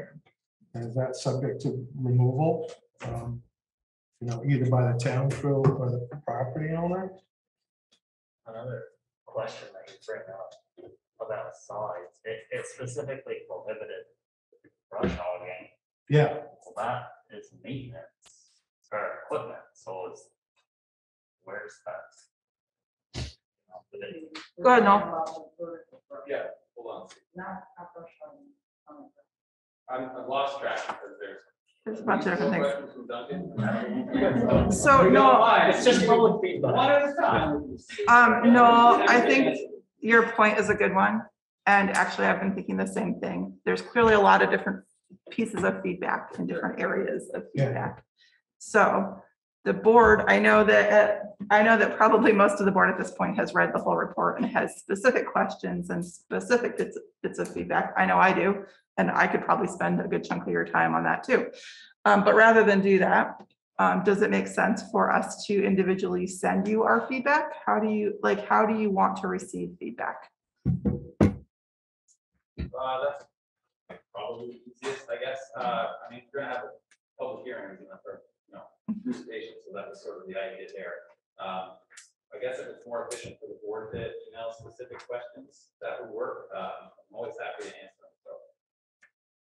I just asked because I think that, to Duncan's point about going into public meeting, to have a warned meeting to discuss this, if we have a whole bunch of questions about it, we're not going to be the only ones. And are there opportunities to potentially make changes? Maybe not. I guess it's really up to what you want to present in advance of going into that meeting. It's a draft. is a draft, yep. To Beth's point, I would love to go into a meeting where we're vibrating in sympathetic resonance, so to speak, and, you know, making a public presentation that we can all, you know, support. And I have a feeling it would, you know, would not be I can tell you right now, if I went to a public meeting and I was being asked to vote on this tonight, I wouldn't vote on it. I wouldn't vote in favor of it. Vote in favor of it, accepting it. I'm sure that we can get there. And that's what I think you're trying to say is. Yeah, that's what I'm trying to say. I think there's lots of different angles that people are coming from, and we'll try to funnel them to you, and maybe we could, you know, get you back on our agenda next meeting, see, you know, what your thoughts are on some of that feedback, whether you incorporate it or not, and the reasons behind it. And then we could follow up with a public meeting, you know, once we feel like we're, you know. Yeah, some of it may just be wordsmithing. Well, that was the purpose of the training, to get it in front of you, to look at it, see our progress. We've had a small volunteer group working on it for a year. So, appreciate the feedback. Yeah, we appreciate volunteers. Thank you for your work on it. Yeah. That's a good thing that Joanne Garden, who is a part of this from what you know. Mhm. She's on the phone. Yes. I don't know if she wants to speak to you. She does not have her hand up. And yeah, and if for folks on Zoom, typically, if somebody wants to speak on Zoom, we ask that they reach out in advance so that we don't have to, you know, run across the room. But okay, great. Well, thank you, everybody. And I'll give you my feedback. Sue, do you want to go to you, or do you want to go to Noel? Who's the recipient? Yeah, who should get it? Well, that's good. Send it to me. So Noel, you got it. Brian has my email, don't you? I do. Would it be helpful for the board to send it to me and kind of collect it? Nope. Nope. I'm not gonna say no, like. No, you can if send you it don't- to Noel. It's fine. Yeah. Okay, so I'll give all of you Noel's email and take myself out of that. Just a request in that regard, if you could put the subject line as Shade Tree Preservation Plan. You got it. Ridiculous. If I can sort them all by that one name, that'd be super. Something related to it. You'll set that up as a spam filter. Okay, great. Thank you all very much. Thanks for the hours that goes into all this. Yeah. Volunteers make our community function well, so thank you. Okay. It's a super difficult plan, and I really appreciate the work that you've all put into the Yes. preservation plan. It's yeah, very I don't want to say necessary, but on that order of, it's a really important thing for us to work on and develop. So thank you very much for your dedication. One of the things that really motivated us was the fact that in the past, there was a woman in our town whose axiom was just cut them all back. Level them all, we don't need that. And we run into that more recently with other volunteers. And we run into it.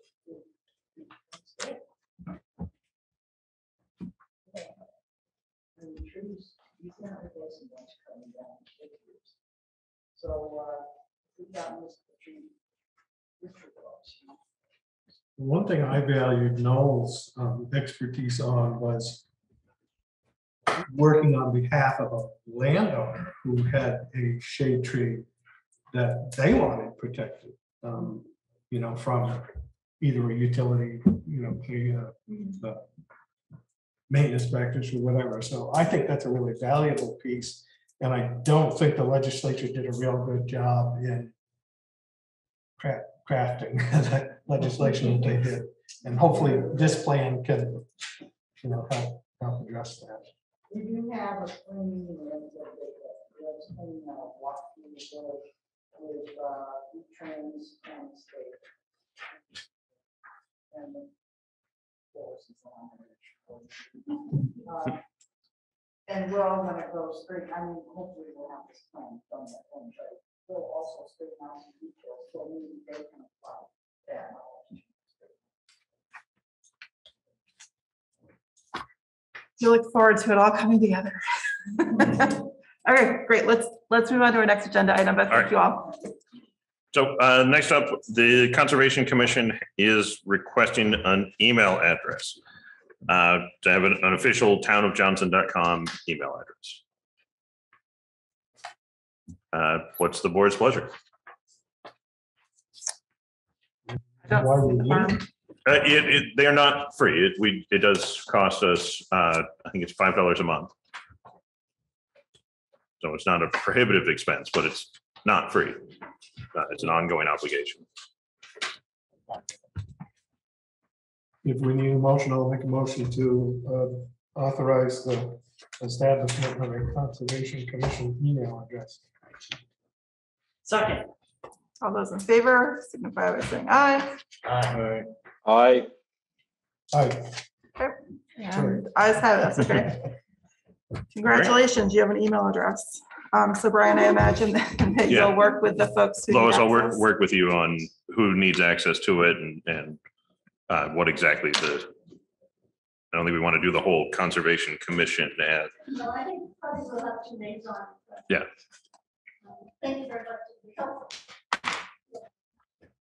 Enjoy. So the next piece up, also Conservation Commission. Conservation Commission has updated their mission statement and would like the board's kind of comments and feedback. That's in your packet. I didn't put packet page numbers on this, but it's the heading titled Johnson Conservation Commission.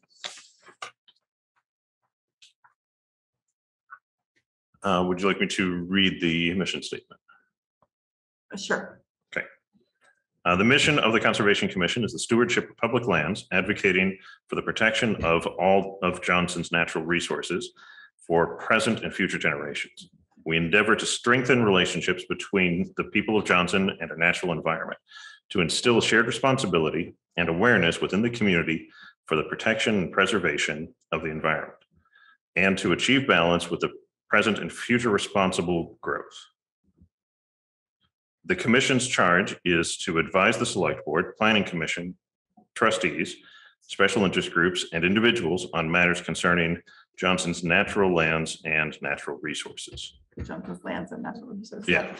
I do have one bit of feedback, which is I knew I had something, I can't remember what it was. On the very first sentence following the semicolon where it says protection of all of Johnson's, I think just protection of Johnson's sound like has a nicer flow. Strike all off. I would just strike all of all, yes. With the same, it has the same meaning, same intent. Can I ask Lois, since Lois is here, By all means. I think that initial part of the mission statement has not been radically changed, is that right? So the change really is the piece that begins with request for process? Yes. But the actual, our original mission statement was much shorter.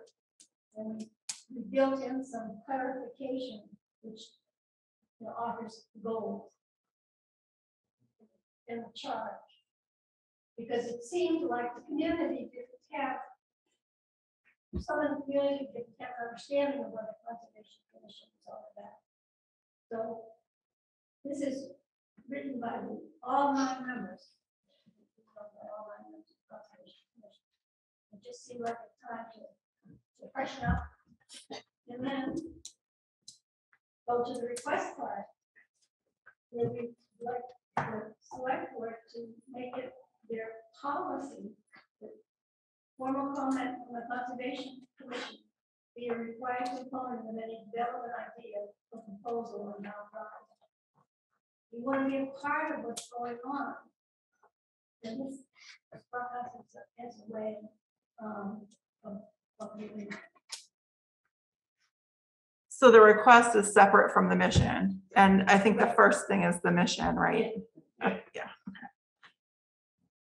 Are there any concerns with the mission statement? or feedback? With the top portion. Yeah, everything above request for process. In your edit is fine with me. That looks great. Good. Eric, do you have any questions, comment? Oh, sounds good to me. Okay, so it sounds like, I don't think you need a motion. I You think you don't just really- have our No, it's- blessing. So by all means, you have a new mission. Congratulations. Thank you for doing that. In request for process, it sounds like, Lois, on the request for process that you're requesting a policy. Am I correct? Or is that a loose terminology or is it a strict terminology in the use of the word policy? It could be either. We'll take both of these, yes. Fair enough. Fair enough. I think if I've been reading between the lines, I think you're strongly encouraging us to think of you if there's a project involving municipal lands or natural resources that we should be seeking your, guidance and input. If people are coming with questions, we have all kinds of resources. Because we have the history from the Conservation Commission starts on every single property. And so we can answer lots and lots of questions without people having to, try to find somebody to answer. With the contact with the Conservation Commission. We can help out. Yes, love to have a project coming in, having folks recommend, check in with the Conservation Commission. Happy to write an endorsement of a project or do whatever somebody might ask. And we've done that for a number of projects that are from people from out of town coming in. They're the ones that tend to ask us. The people who live in town tend not to. Okay, I think I'm certainly hearing you. I think you're heard for sure. I just personally have some really big ideas about communication. It's totally out of turn in my role right now. But The word policy reads strong.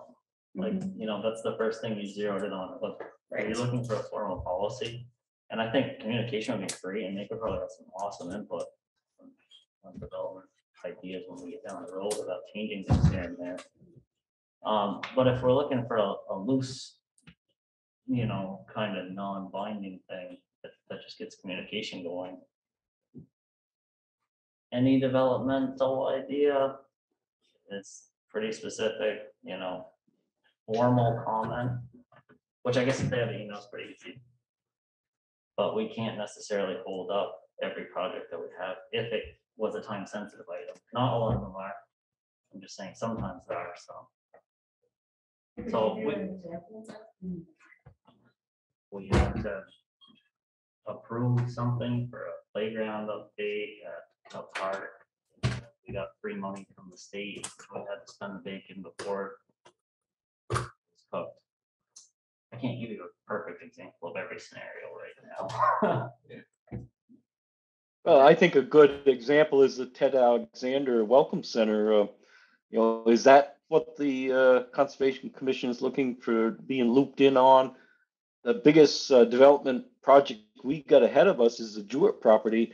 Is that something that you're looking to be looped in on? I mean, it's sort of, the horse is halfway out of the barn and stuck. And it's sensitive to grants. Where I would generally agree that I would want it to be the policy of the board. I don't think there's a lot more important thing to me than conservation of our natural resources, and I would make it, I would agree with this. I think it should be formal, and I think they should be involved in even the Jewett property. I'm not disagreeing. I'm just saying the word policy. So if we get to a scenario where we need to make a decision and you don't bring it up, well, they from Conservation Commission comes back to you, says it's your policy. We could change very easily, just change that to best practice or something. But if we have a formal policy, that's where the dollar stops. if it was a time sensitive item for applying for a grant, we would just not apply for it. So if I can offer, Eben, you were trying to think of examples, and a good example of this would be last year when we had an opportunity to apply for congressional earmarks, that our runway for the amount of time when we found out that those were opening and when the application was due was about 2 weeks. It was busy. You know, that we had to go from, you know, no idea that anything like this was going to happen to delivering a proposal to, I think it was Peter Welch's office that opened it up first, but whoever the first one was, we had no run up for that. That was very suddenly, you know, we want projects that are, you know, in excess of $500,000. So I just want to so I think the ask is pretty simple. The ask simply is think about the Conservation Commission. I don't think anybody disagrees with that. And I think that we all agree with that and support it. If the ask is something more than that, then let's talk about it. I guess I would just ask if it is something more than, keep you in mind and inform you. Please be clear about what the ask is beyond that. And I'm just sitting here thinking, you're just one of many commissions, committees in town, and we can probably be better about this regardless of who we're talking about. So that's just what's running through my head is like, how are we not always the middle person is one question I have. And if there are suggestions on how to make that happen, I personally would love to hear them. And also sometimes we should be the middlemen, and let's be that, you know, and that's what we have this forum for. So I appreciate you bringing this up formally. I think it's great that you did it formally. It got us all thinking for sure, and please keep helping us be there. Denise? Yeah, so can I go this, my fellow members set me straight along. I think we are asking for more than just some product.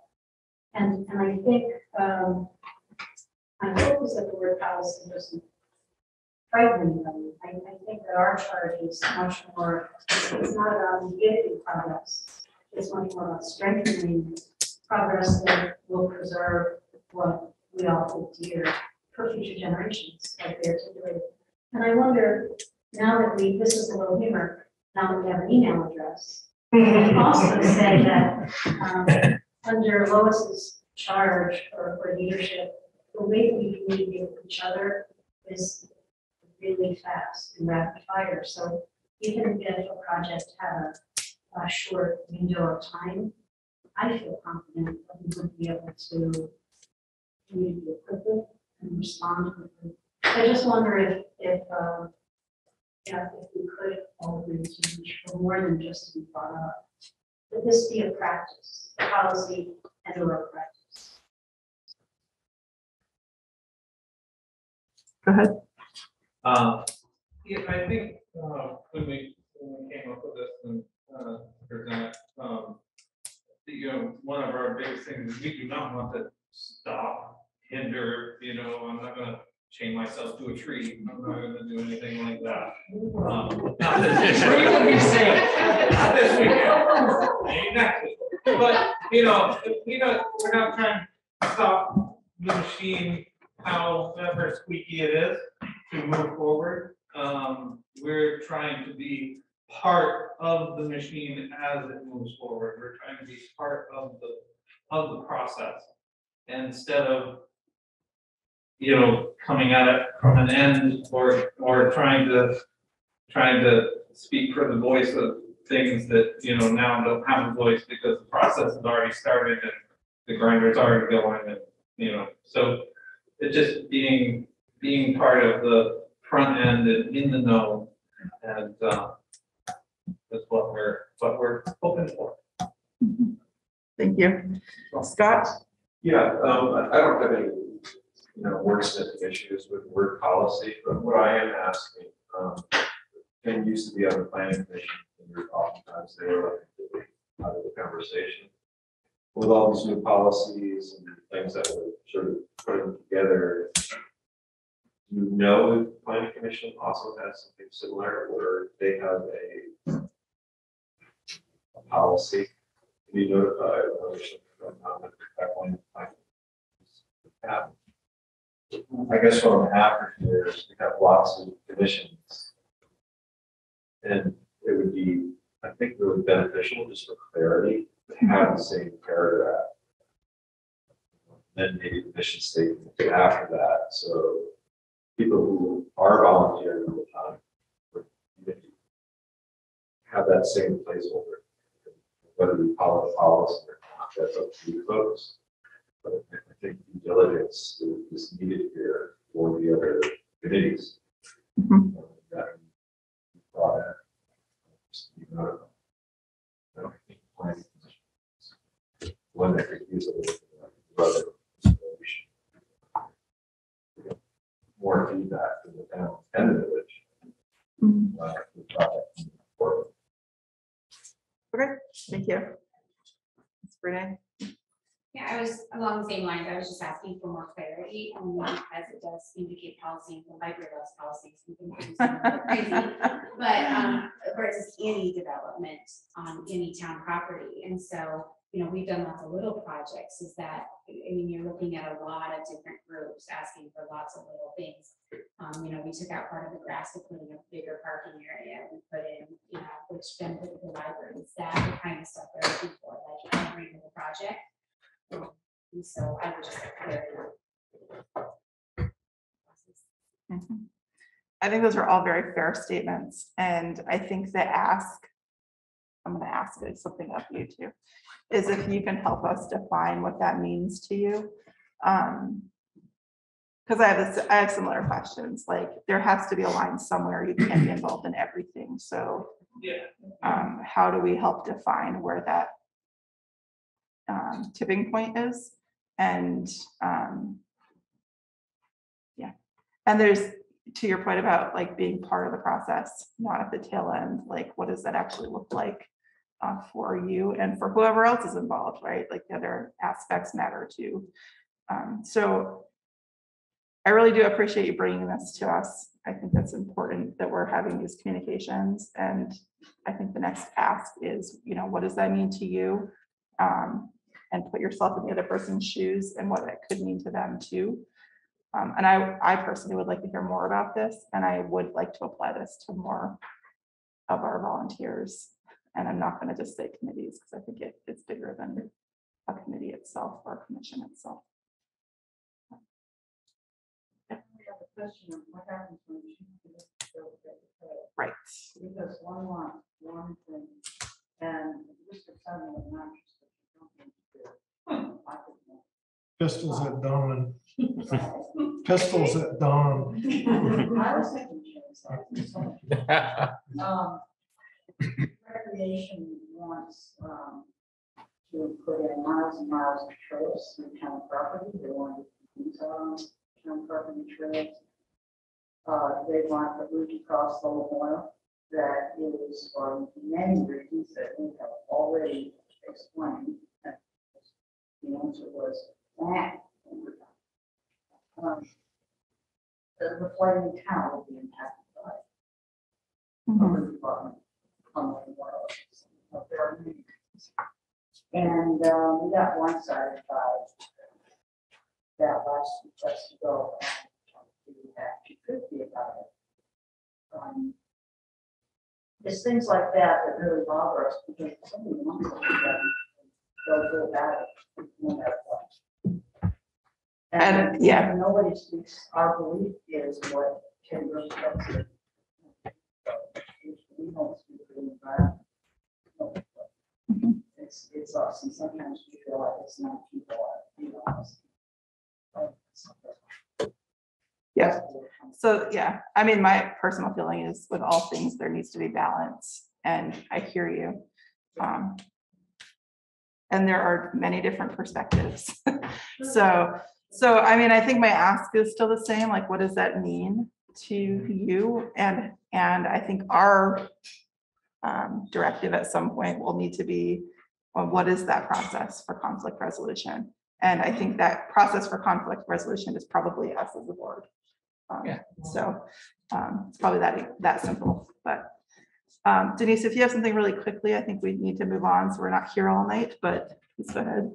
So I don't know, but not on the spot, I like to listen to them talk, but we had talked about, in our meetings, we talked about coming up with a list of themes or topics that would bring more organization to a couple of your questions. Mhm. I don't think that list would change anything here, but I think it might paint a more clear picture about what it would look like.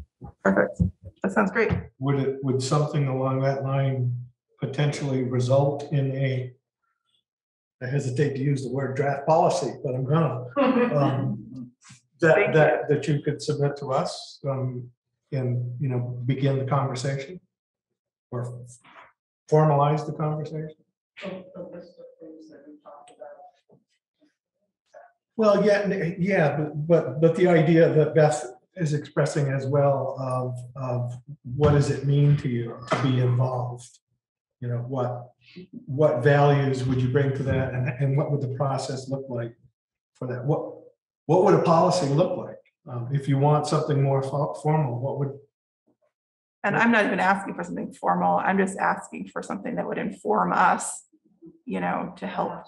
Yeah, but I heard at least a couple comments that sounded like they were looking for something a little bit more formal than, so that's the only reason. They could certainly propose either. I'm gonna just say that we should move on. But I think you understand the intent of my ask anyway, and it sounds like a lot of us have a similar perspective, so. Yeah. I just want to just clarify, so, and I'm sure it's late and I don't get it, so it's on me. But what I was sharing is that we have thought carefully and with consideration about what our priorities would be through our list. How we would look at a particular proposal and what environmentally might be the most sensitive issues we would be looking at, not what we would be asking. Sure. I think just to sum it up, the way I think of it in the natural mission is ecologically.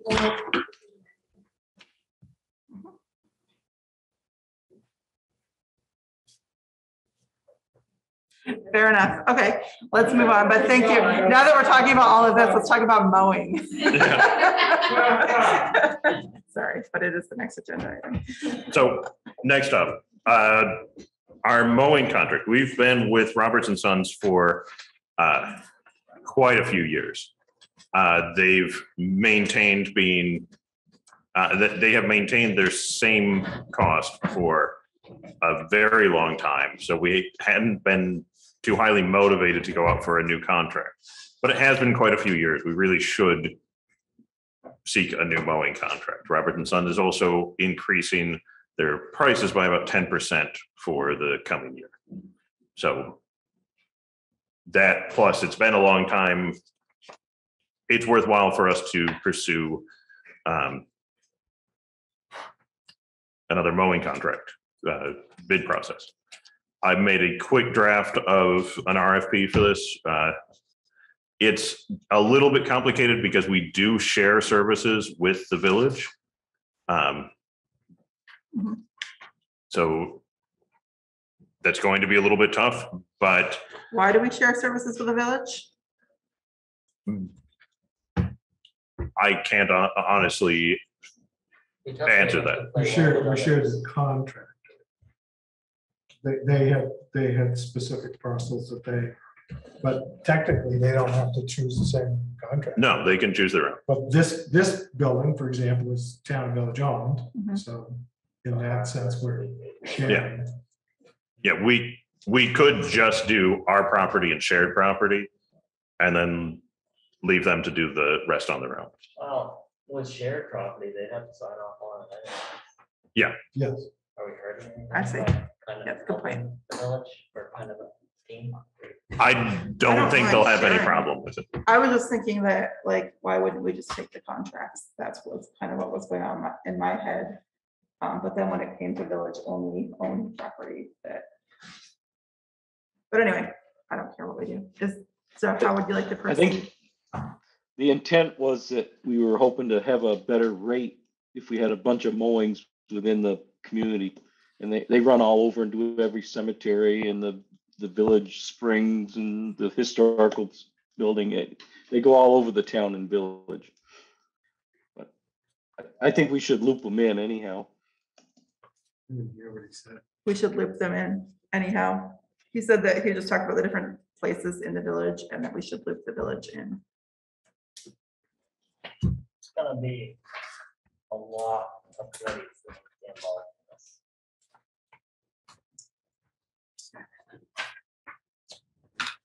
Motion to approve circulation of RFP, the only contract upon approval of the village trustees. I'm okay with that. I've got a couple updates that we need to make with this. Seeing Sabrina reminded me Whatever it's- that the library is not listed as one of the properties here, and it should be. Yeah, I just say as printed, I said motion to approve circulation of RFP at the library. That is true. You did say that. Do we have a second? We have a motion? Do we have a second? Second, Do we have And a the amendment second? of adding the library specifically. Okay. All those in favor signify by saying aye. I All those opposed?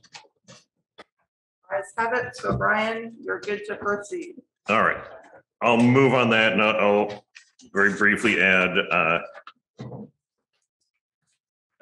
in the section on the selection of contractor, I added a little bit about our ability to negotiate a final contract with the person we decide to award it from.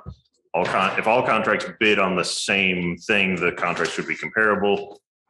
We should be in pretty good shape for this, even if we have to edit it a little bit after it goes out. Madam Chair, I would suggest that you make a courtesy call to the chair of the trustee board indicating we're planning on doing this. Okay. I believe Evan said that it was contingent Yeah, I said. on their approval. Oh, okay, okay. Okay, yeah, yeah, I was gonna make the same comment, so yeah. Yeah. All right. Moving on. ARPA, the quick review of the rules for ARPA funding. The big takeaway from this, we've had a little bit of discussion about it, but there's a number of uses and things that we could dedicate the ARPA relief funds for. But one of the things that's incorporated into the final rule is that we can claim a standard rate of up to $10 million of lost revenue. And that will not, if we claim the ARPA funds as lost revenue, we can bring them into our general fund and use them like general fund money. That would increase the flexibility that we have with this and make the money open up a lot of doors about how we invest that money. That would allow us in particular to use those funds then as non-federal match for pursuing other grants. The big takeaway from this that I'd like, that's the kind of the big takeaway is that is one of our options, and that's a very appealing option because the flexibility it allows for us. The other thing would be we're doing our planning and prioritization meeting at the beginning of April. We should be pursuing public input and talking to people about how are we going to invest this money. You know, I've got some ideas, but I really think that we should solicit public opinion and public input on the process. This should be a primary purpose of our prioritization meeting. I agree. And And yeah, this is mostly this is mostly informational, that I wouldn't recommend that we take any specific action on it at this time. Can I just ask a clarifying question? Yep. It says, revenue loss due to the pandemic, either according to a formula or by claiming a standard allowance of up to $10 million. What is up to? How are you defining up to for a standard allowance? Do you know? It's as long as the loss that we're claiming is less than $10 million. So in our case, It says up to $10 million. So we're entitled to $660,000, $300 per person per census, so that would be the Yep. number we would use I as got our you. We're not proposed gonna get loss. 10 million. no, We're not gonna get $10 Right, well, million. that's, We- okay, that's what I was missing. We Yeah. Thank you. Yeah. we can't propose. Up for it. Yeah, we can't propose more money than is allocated to us as ARPA fund. I got you. But we could allocate up to $10 million or our total ARPA fund, whichever's less. In our case, I got the total amount is going to be a lot less than $10 million. I see. It's gonna be Okay. less than $1 million. Yes, Yes. So you strongly recommend that we at some time decide to move this into general fund? I do. Even if we use it for an approved action, even if we land on a project that would be approved under the general fund or under the ARPA funds, the overhead maintenance of claiming it as lost revenue and then spending it on a project is much easier than going through the ARPA process and keeping it as dedicated ARPA funds. And there's no chance they're gonna like audit us to say, prove we lost this. No, That's that's, specifically part of the finding, yeah, is that they won't do that. Yeah, that's. If we take the standard allowance. right. Well, actually, there's, Or we could use the formula, and the formula would still probably, I haven't run the formula, but the formula is still pretty generous. I would like to know the difference personally.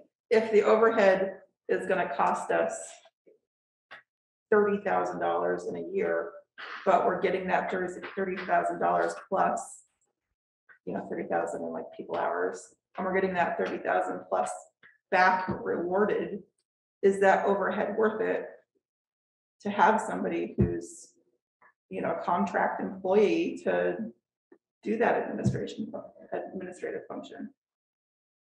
I can do a little bit more digging about kind of what You know what I'm saying? Like, I'm not saying it's the Yeah. right way to go. I'm just saying, how do we know if we haven't run the formula? well, the formula in particular is just a different way of claiming lost revenue. And you wouldn't want that. And we We- don't have enough lost revenue. yeah, Okay. even if it had provided enough, we don't need it because we're definitely less than $10 million. We're getting the same number, no matter which path we take. I believe so. Without having actually run the formula, I think we would arrive at the same number. Because I think our limiting factor is going to be our dollar eligibility, that we're not eligible for that many dollars. Yeah, okay. So I think either way, we'd arrive at the same number, but it's also not worth it for us to worry that much about what the formula might give us because we're definitely less than 10 million. Eric, do you have any questions? Yeah, I agree with Brian. We're definitely less than 10 million, and our losses, I don't think, come up anywhere near $660,000. Yeah, you'd have to demonstrate that if you use the formula, so I don't think we could demonstrate that. The other thing to think about is what Brian is suggesting, and I agree with, is that we use it as an offset to the budget for lost revenue, which in essence is going to give you a year-end surplus roughly equivalent to the $660,000 that we're eligible for. Mhm. That if we don't do that, you can apply the money to a specific project. It has to be committed by 24 and built by 26. Whereas if you incorporate it into the budget, you have essentially used your ARPA funding and your reporting is limited to that. So that's another big advantage to just rolling it into the budget, the general fund. Thank you, Duncan. That was what I was trying to describe about the overhead, that even if we decide on an eligible project, it's less work for us to recover the money as lost revenue and then do the project. I gotcha. And then it's treated as year-end surplus, which then begs some questions about, how we spend it and how that gets done in a budgetary process with public input and all that, but it's a different question. And Beth, that's where you'll have to stand and explain to Walter why we want to spend it in a certain way. You got it. I'm gonna recruit you for that day. I'm feeling ill that day. But we have several years in order to commit the money to anything, whether it's a project or lost revenue. So we've got plenty of time to collect public input on potential projects. I've got a few of my priorities. We'll discuss that at the prioritization and planning meeting. Perfect. Good. Thanks for the update. Thanks for sharing what other communities we're looking at. I appreciate that. Welcome, Mark. Thank you, Mark. Thanks, Susan. Good night, Jason. Thank you. Okay. The cannabis licenses. So Yes. this is honestly going to be a pretty brief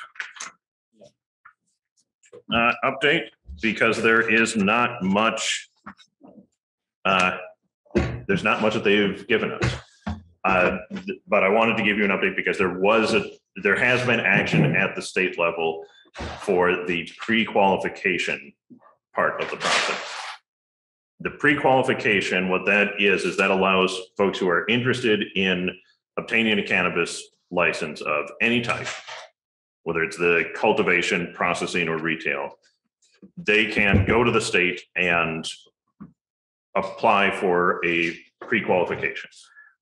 That is going to be the biggest feature of the pre-qualification is the background check and making sure that they are eligible for the criteria that the state has set forward about who can obtain a license. There is no local component at this stage for the pre-qualification period. To be clear, there's no process for the local portion of this at this point. Yes, that's the next part, is the way that the local municipality will give feedback in the future about licensing. That doesn't exist yet either. So this does not have a local component at all for pre-qualification, but we also still don't know what the local process is going to be when we are involved. So It's like it's state run.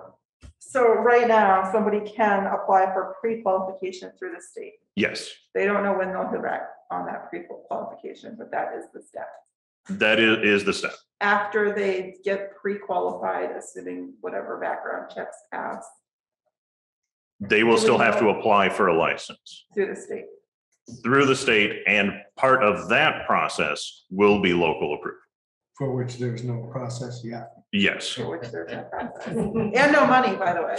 No Yeah. process and no money. Yeah, well, Yeah, so jeez. What do you expect? I expect What do you more. not? I have been able to open up conversation with a couple of representatives at the Cannabis Control Board, which is the state entity. So that's gone well, getting a little bit more feedback from them, but there's still a lot that they're working on. And so they weren't able to provide a lot of clarity about what the future is going to look like, but they did clear up the question about where the process is and what our role is today. And our role today is We don't nothing. know. Well, our role today is nothing. We do know that 100% clear that there's nothing for us to do with the pre-qualification. Eric? There's nothing to do. Yeah. Thank you. So do we Okay. presume that if at some point they promulgate a rule for the local cannabis control board to issue a local license, that if the applicant has not been pre-qualified, they will be ineligible to get a license? No, you do not need to do the pre-qualification. Oh, The assumption is, and this is just an assumption, this is not official policy.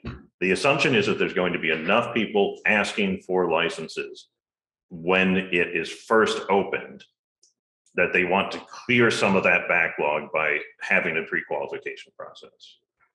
So that once they open up the licensing, they can process some of those licenses faster. So if you're interested in obtaining this, the pre-qualification, probably all it's going to do is make your license application go a little bit faster. But it does not, it's not a requirement to the best of my knowledge. And there is no process for the actual application at this point either. Correct. Okay, great. Sounds like we have nothing more to talk about. Yeah. Let's move on. Yeah, let's move Well, on. I think we had a question from the audience. No, I was just gonna say that following this, basically, they're kind of using it also as a litmus test to see how many people really will be applying for licenses and locations and getting a better understanding of who out there might be wanting to start this process. So it's a way for them to gather that data so that they can then have a little bit better understanding. So just. Thank you, team. Okay, next up. We talked a little bit about kind of changing the way that we are reviewing orders at the beginning of meetings and speeding that up. Whenever we pay. I'll give you a list. I could nominate you to do the review Thank of you. orders. I think there's value in doing it the way we do it. It equates to 6.5 hours a year. We're in meetings for that sometimes. They're really bad. I'm close to that. I mean, just today, I mean, we're talking about purchasing stuff for the Ted Alexander Welcome Center or approving, spending money. If it's just that, or just Mark, or just Duncan, or just myself, that does it, I might have that answer, but how would the other board members even know what's going on? Well, We're responsible to some extent. I mean, you and Rosemary do an incredible job. Whoever does it, but I think from my view, it's actually very important that Rosemary and Brian are not the last for people to see this and we just trust. It's not that we don't trust Rosemary and Brian, it's that we don't know who will be in their seats 10 years from now. So I think that it can't be. when Beth and I first got on the board, just kind of passed them around. Everybody signed them willy-nilly. And then there was something that happened that changed that. I think it was for the better.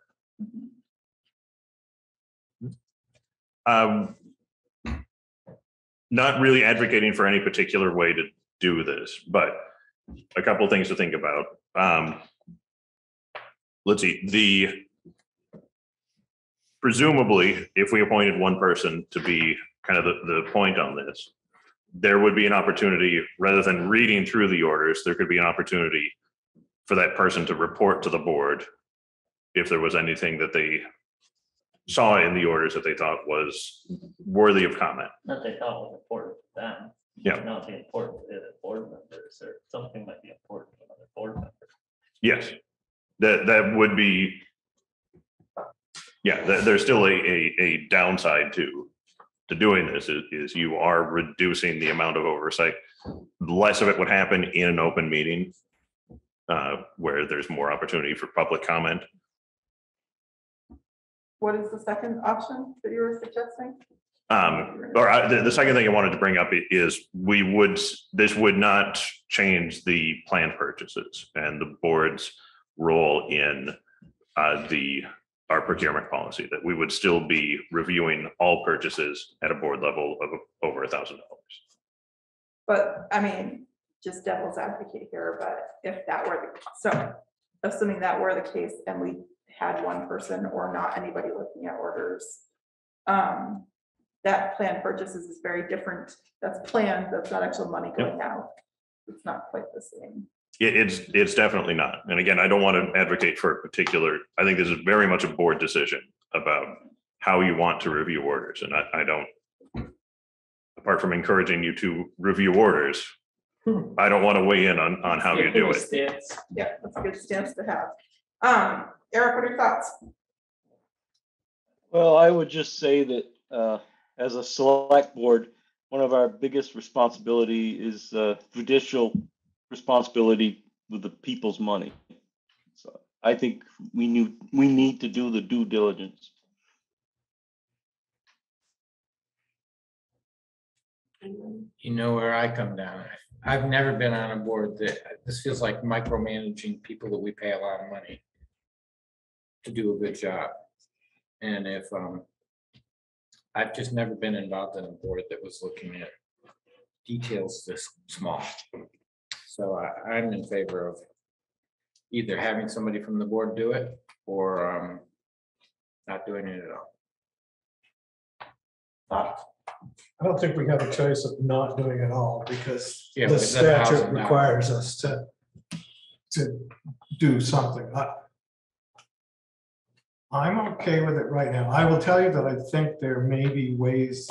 I think ultimately our concern is preventing fraud or the theft of the public money. My take on that is that implementing something such as a purchase order policy would go a long way to prevent fraud in the future, and it is something that we should look at and think about. And if I had a greater confidence that we had a system in place up front that was preventing fraud or theft, then I would be more inclined to have a single delegated select board member work with Brian and Rosemary. But absent that, I think it's 15 minutes of our time that's probably well spent.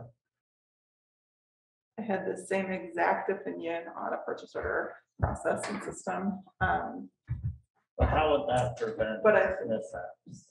because you don't actually pay anything out that doesn't go through that purchasing system. Like you have a workflow in place that stops purchase order Which payments is over a certain amount. still a human element. It's not just a computer that's. I'm just. Because you still can issue a purchase order. It's not that hard. Where there's a will, there's a way, and I trust all of our employees. I don't want them to feel micromanaged. But we owe this to the taxpayers. I agree with you, Evan, that nothing is foolproof if you enter the human element in the, if you've got somebody that's bound and determined to steal from you, it's going to be hard to implement a process that's going to absolutely prevent that from happening. Even with us reviewing it. it would seem Even like- with us reviewing it, If yes. somebody wants to steal, they're gonna. Well, that might have come out of a certain scenario. But I do think a purchase order policy at a minimum would give an employee a lot of pause. If I knew that I had to call and get a purchase order number and get that purchase pre-approved, I'm gonna think twice about, taking that item and throwing it in the back of the truck and bringing it home. Not worried about keeping honest people honest. One thing I like about this, it happened just tonight. We're going through, and Beth goes, so. Mark or Duncan said, maybe we should purchase ahead of time, it's gonna be more expensive next year. That wouldn't happen. We did Or stop if we twice. did. I was thinking that while we were going. No, it's not about micromanaging, it's about knowing what's going on. Asking Financial questions, awareness. really. But that's certainly something that Brian and Jason could have come to. And most of the And probably time, already had. yeah, It was they the, always do. But it's a nice question. And It's still, right. Okay, so I hear you saying you want to keep as is. I would say until we have perhaps other financial controls in place, I'm perfectly comfortable with continuing as we're doing.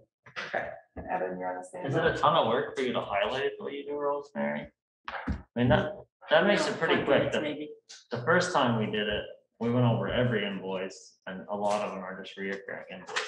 So that's when Rosemary went through and highlighted everything. That's kind of quite a bit. Okay. so I'm you peaceful. still- I'm peaceful. Yeah, I you'll be, don't mind you'll be losing happy with votes. it. Okay. Okay, status quo is, thanks for the conversation. It was a good one. I think it was a needed one anyway, actually, regardless of wanting to make a change or not. Okay, food shelf bathtub. Let's All do right. this one quick. Bathroom. this one should be No, fast. bathtub. It just says room. but- Folks at the food shelf are interested. Right now, the bathroom inside the food shelf has a bathtub in it. The bathtub is currently filled with empty boxes. They'd like to just take the bathtub out and have more room for storage. Okay, Who's paying for this? They have not asked for any money, so I'm assuming that food shelf or volunteers are doing it. as long as they're insured, whoever is moving it is insured for liability, I would support them doing whatever they need to do to get a bathtub out of there. Eric? I would agree. They are asking the Board of Trustees also, because it is a jointly owned building. So that they're ahead of us on that, but Oh. Okay, any objections? the food shelf is ahead of us, not the trustees. I didn't mean that as a dig to the trustees. I just meant That's okay. the food shelf is ahead of us that they want to ask both We for. understand. We read between the lines. Yeah. Lord. Okay, I mean, Duncan, any concerns? Go for it. What did you say, Eric? Go for it. Okay, there you go, Brian. All right. Marvin Awards. Last up, Marvin Awards. There's one more thing after liquor licenses. Rosemary, you're right. Yeah. So Marvin Awards and liquor licenses. The Marvin Awards are coming up again. Do we have any candidates for the individual or project-based categories? So can we just say, the Marvin Awards are coming up and think about people? Because I haven't really given this much thought. I'd be happy with that. The date, What is the deadline? I should know that, because nobody else can Say it here. So there's. it's April. We will have another, at least one more meeting before it is, but I don't remember off the top of my head what the date is. And it's important to recognize there's really two awards. There's a project and there's a person. Yep. So, Last year there were 3, weren't there? well, That's a we lifetime. had 3 nominations. The Historical Society got a honorable mention. Is that how they did it, or? Like that? The Historical Society got the project. No, Yeah, there was a Okay. project award. There were 3 awards. There was a project award, there was community service, lifetime achievement, and there was one other. Can't Yeah, remember the last one. They often, a lifetime achievement or something else it's not uncommon for them to have an additional award. But the nomination categories are just the 2. right. But yeah, it's not uncommon for them to say, we also want to, if they get 2 really good candidates, especially in the case, I know the Romero's got the Lifetime Achievement Award Yeah. a few years ago because they Yeah. thought they wanted to recognize them in a little bit different way. And I believe they did something similar last year. for somebody who wasn't a Johnson resident. And I think last year, the Tetros were the town's submission. And Lois, What's that? and Lois. I submitted that as a LCPC board member of the Historical Society. Yeah. And, Lois is a and person. also Lois. Yeah. Lois is a person, yeah. Yeah, Lois was our person, and I think our project was Jenna's house. Janice, yeah. Janice. So the deadline is April 29th. Thank you. So should we submit, who should, as an individual board member, Beth, who should we submit our ideas to? You, Riot. I don't care. How about both of us? Yeah. That way it's on both of our radars. What's that? I got an idea for a person. Perfect. Okay. So we'll have them by our mid-April. That'll give us time to get it in by the end of the month. Yep. April meeting. Okay, cool. I really hope we can nominate for both projects. I mean, the Jim Marvin Awards are kind of Johnson important. They are. Mhm. Yep. We'll put as many submissions in as appropriate. Okay. Good. Excellent. Liquor licenses, Rosemary. Yes, I have one for Downtown Pizzeria for their second class and third class. And one, Didn't we just do downtown? no, we did moves. Good luck. We did downtown. Are they, does their license have outdoor service? They have not submitted the outside consumption yet.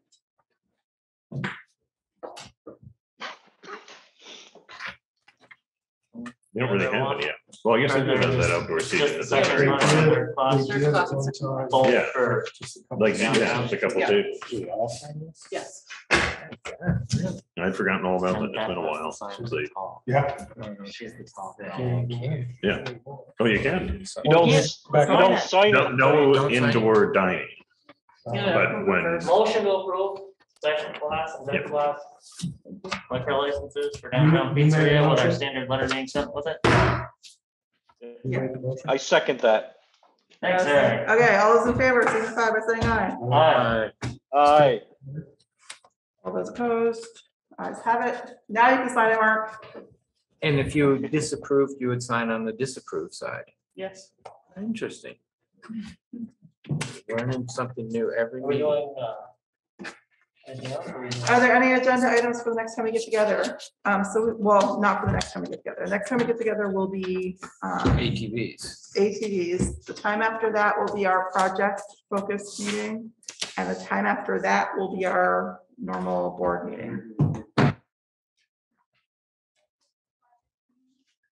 The first Monday in April.